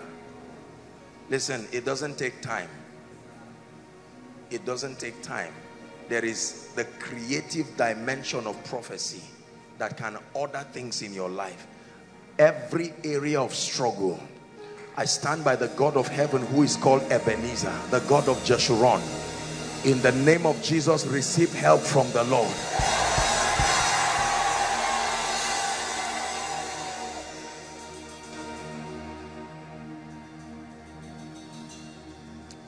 I want to pray for people who have ideas and have projects, but it seems to never go out of the book. You have ideas, you have projects. It's just to connect you with somebody who has the interest.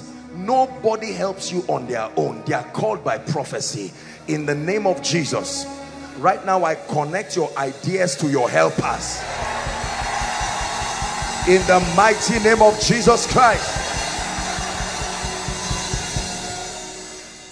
I forgot to pray for those who are in various institutions writing their exams. I know that many people had started their exams. Some have written. And the honest truth is that some of you have written nonsense. You need the mercy of God in the name that is above all names. Much more than what you have written. In the name of Jesus, may the mercy of God show up in your exam.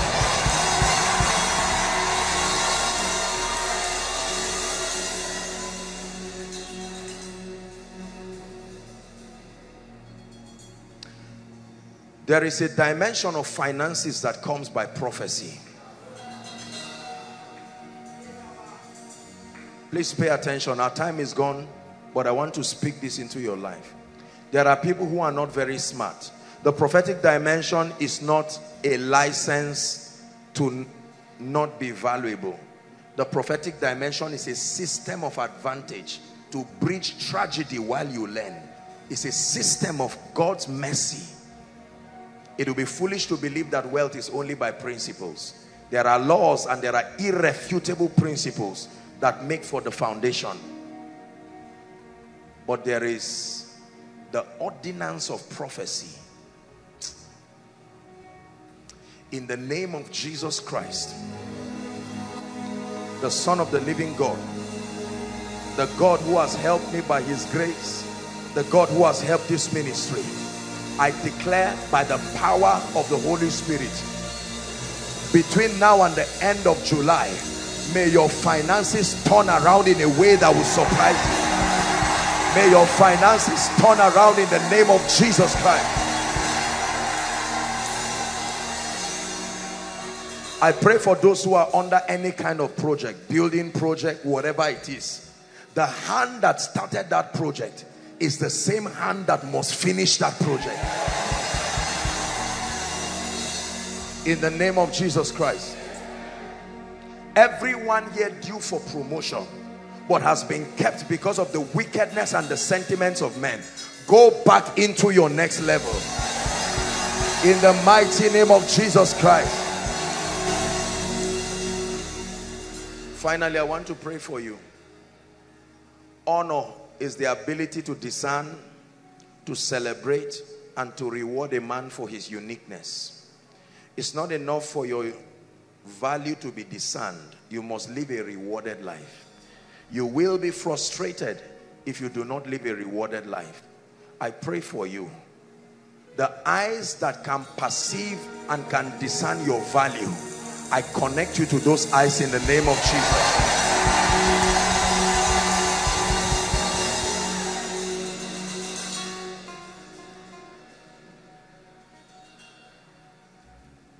Any pit you have found yourself in, I must pray this. Financially, whatever it is, you have found yourself in a situation where only God can bring you out.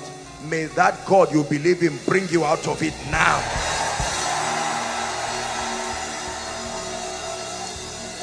In the name of Jesus. Finally, I want to prophesy again the grace for this year's prophetic word. The Lord declared that it's a year of extraordinary fruitfulness. Every part of that prophecy that is yet to speak in your life, by the force of right words and by the power of the name that is above all names, I declare to you, may your life experience extraordinary fruitfulness.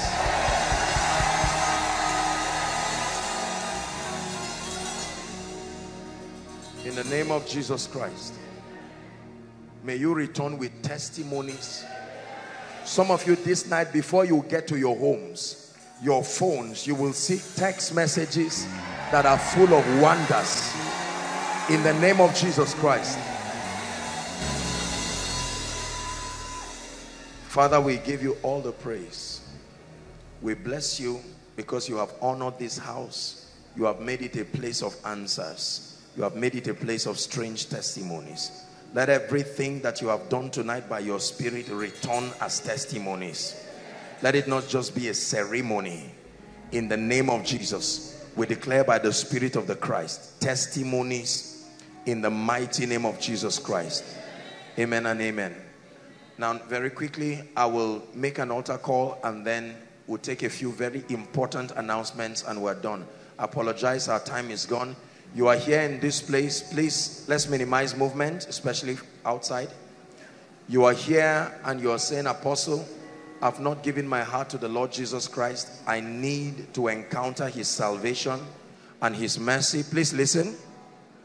Or you are here, you are saying, man of God, I've seen the wonders. I once gave my heart to the Lord, but as it is right now, I need mercy, I need grace. I need to start afresh. You are here inside Overflow 1, 2, 3, and all the other annexes. I want to give you 5 minutes. You want to make it right with Jesus wherever you are. I want you to leave your seat very boldly and come and stand right here. It will be my joy to lead you to Jesus Christ. Don't wait for someone, be the first. I'll count 1 to 5 wherever you are. Please start running. Clear the way for them, please. Outside. 1. Quickly, quickly, please. If you're coming, run quickly. Run to Jesus. 2. Win that war today. Win that war today. Win that war today. The Bible says, in the day that you hear his voice, do not harden your heart as they did in the provocation in the wilderness. 3. Someone is still coming. Apostle, I'm not sure if I'm born again or not. Join them very quickly. Join them very quickly. I expect people to come from outside. Please clear the way for those coming from outside. Clear the way for those coming from outside. Overflow 1, 2, 3. If you're coming, don't be sluggish. Run very quickly. We're out of time. Run quickly, we're out of time. Apostle, I want to come, but I'm ashamed and afraid of my colleagues and contemporaries. Jesus said, if you are ashamed of me before men, I will be ashamed of you before my Father. Come quickly. Come quickly. Come quickly. Come quickly. Give them a big God bless you whilst they come. Takes a lot of courage, but win that war. Young and old, run to Jesus. The Bible says, ye must be born again. Hallelujah. Praise the Lord. I want to salute all of you. Thank you so much for coming to make this decision. Lift your right hand high to heaven and say this after me. You're not reciting a poem. This is from the depth of your heart. Jesus is here. Say after me, Lord Jesus, I believe in you, that you are the Son of God. I have seen your wonders, and I declare that I need you. This night, I declare that you are my Lord, you are my Savior, you are my King. I receive your life, I receive the abundance of grace and the gift of righteousness, and I declare that I reign in life. I am a child of God. I'm changed forever. Amen. Keep your hands lifted. Jesus, I present to you the ones you died for. I thank you because when you hung on that cross, they were worth your blood. They were worth the tears. They were worth the death. I pray in the name of Jesus, according to scripture, your sins are forgiven and the grace to walk in victory is released upon you right now in the name of Jesus. I decree and declare forever you go from glory to glory, even by the Spirit of God. Everything that is not of God, I come against it right now. The grace to live victorious is released upon you. From today, you go forward ever and backward never. In the name of Jesus Christ. Amen and amen. I congratulate you. I salute you.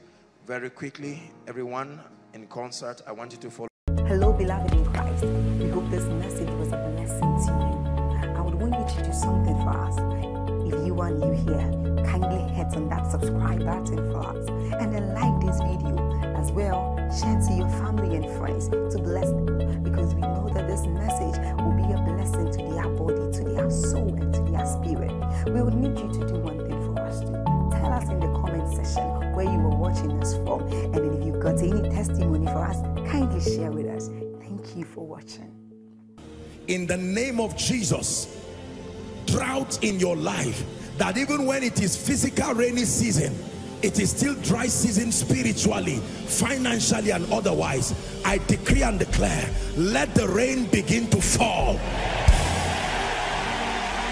Let the rain begin to fall. Let the rain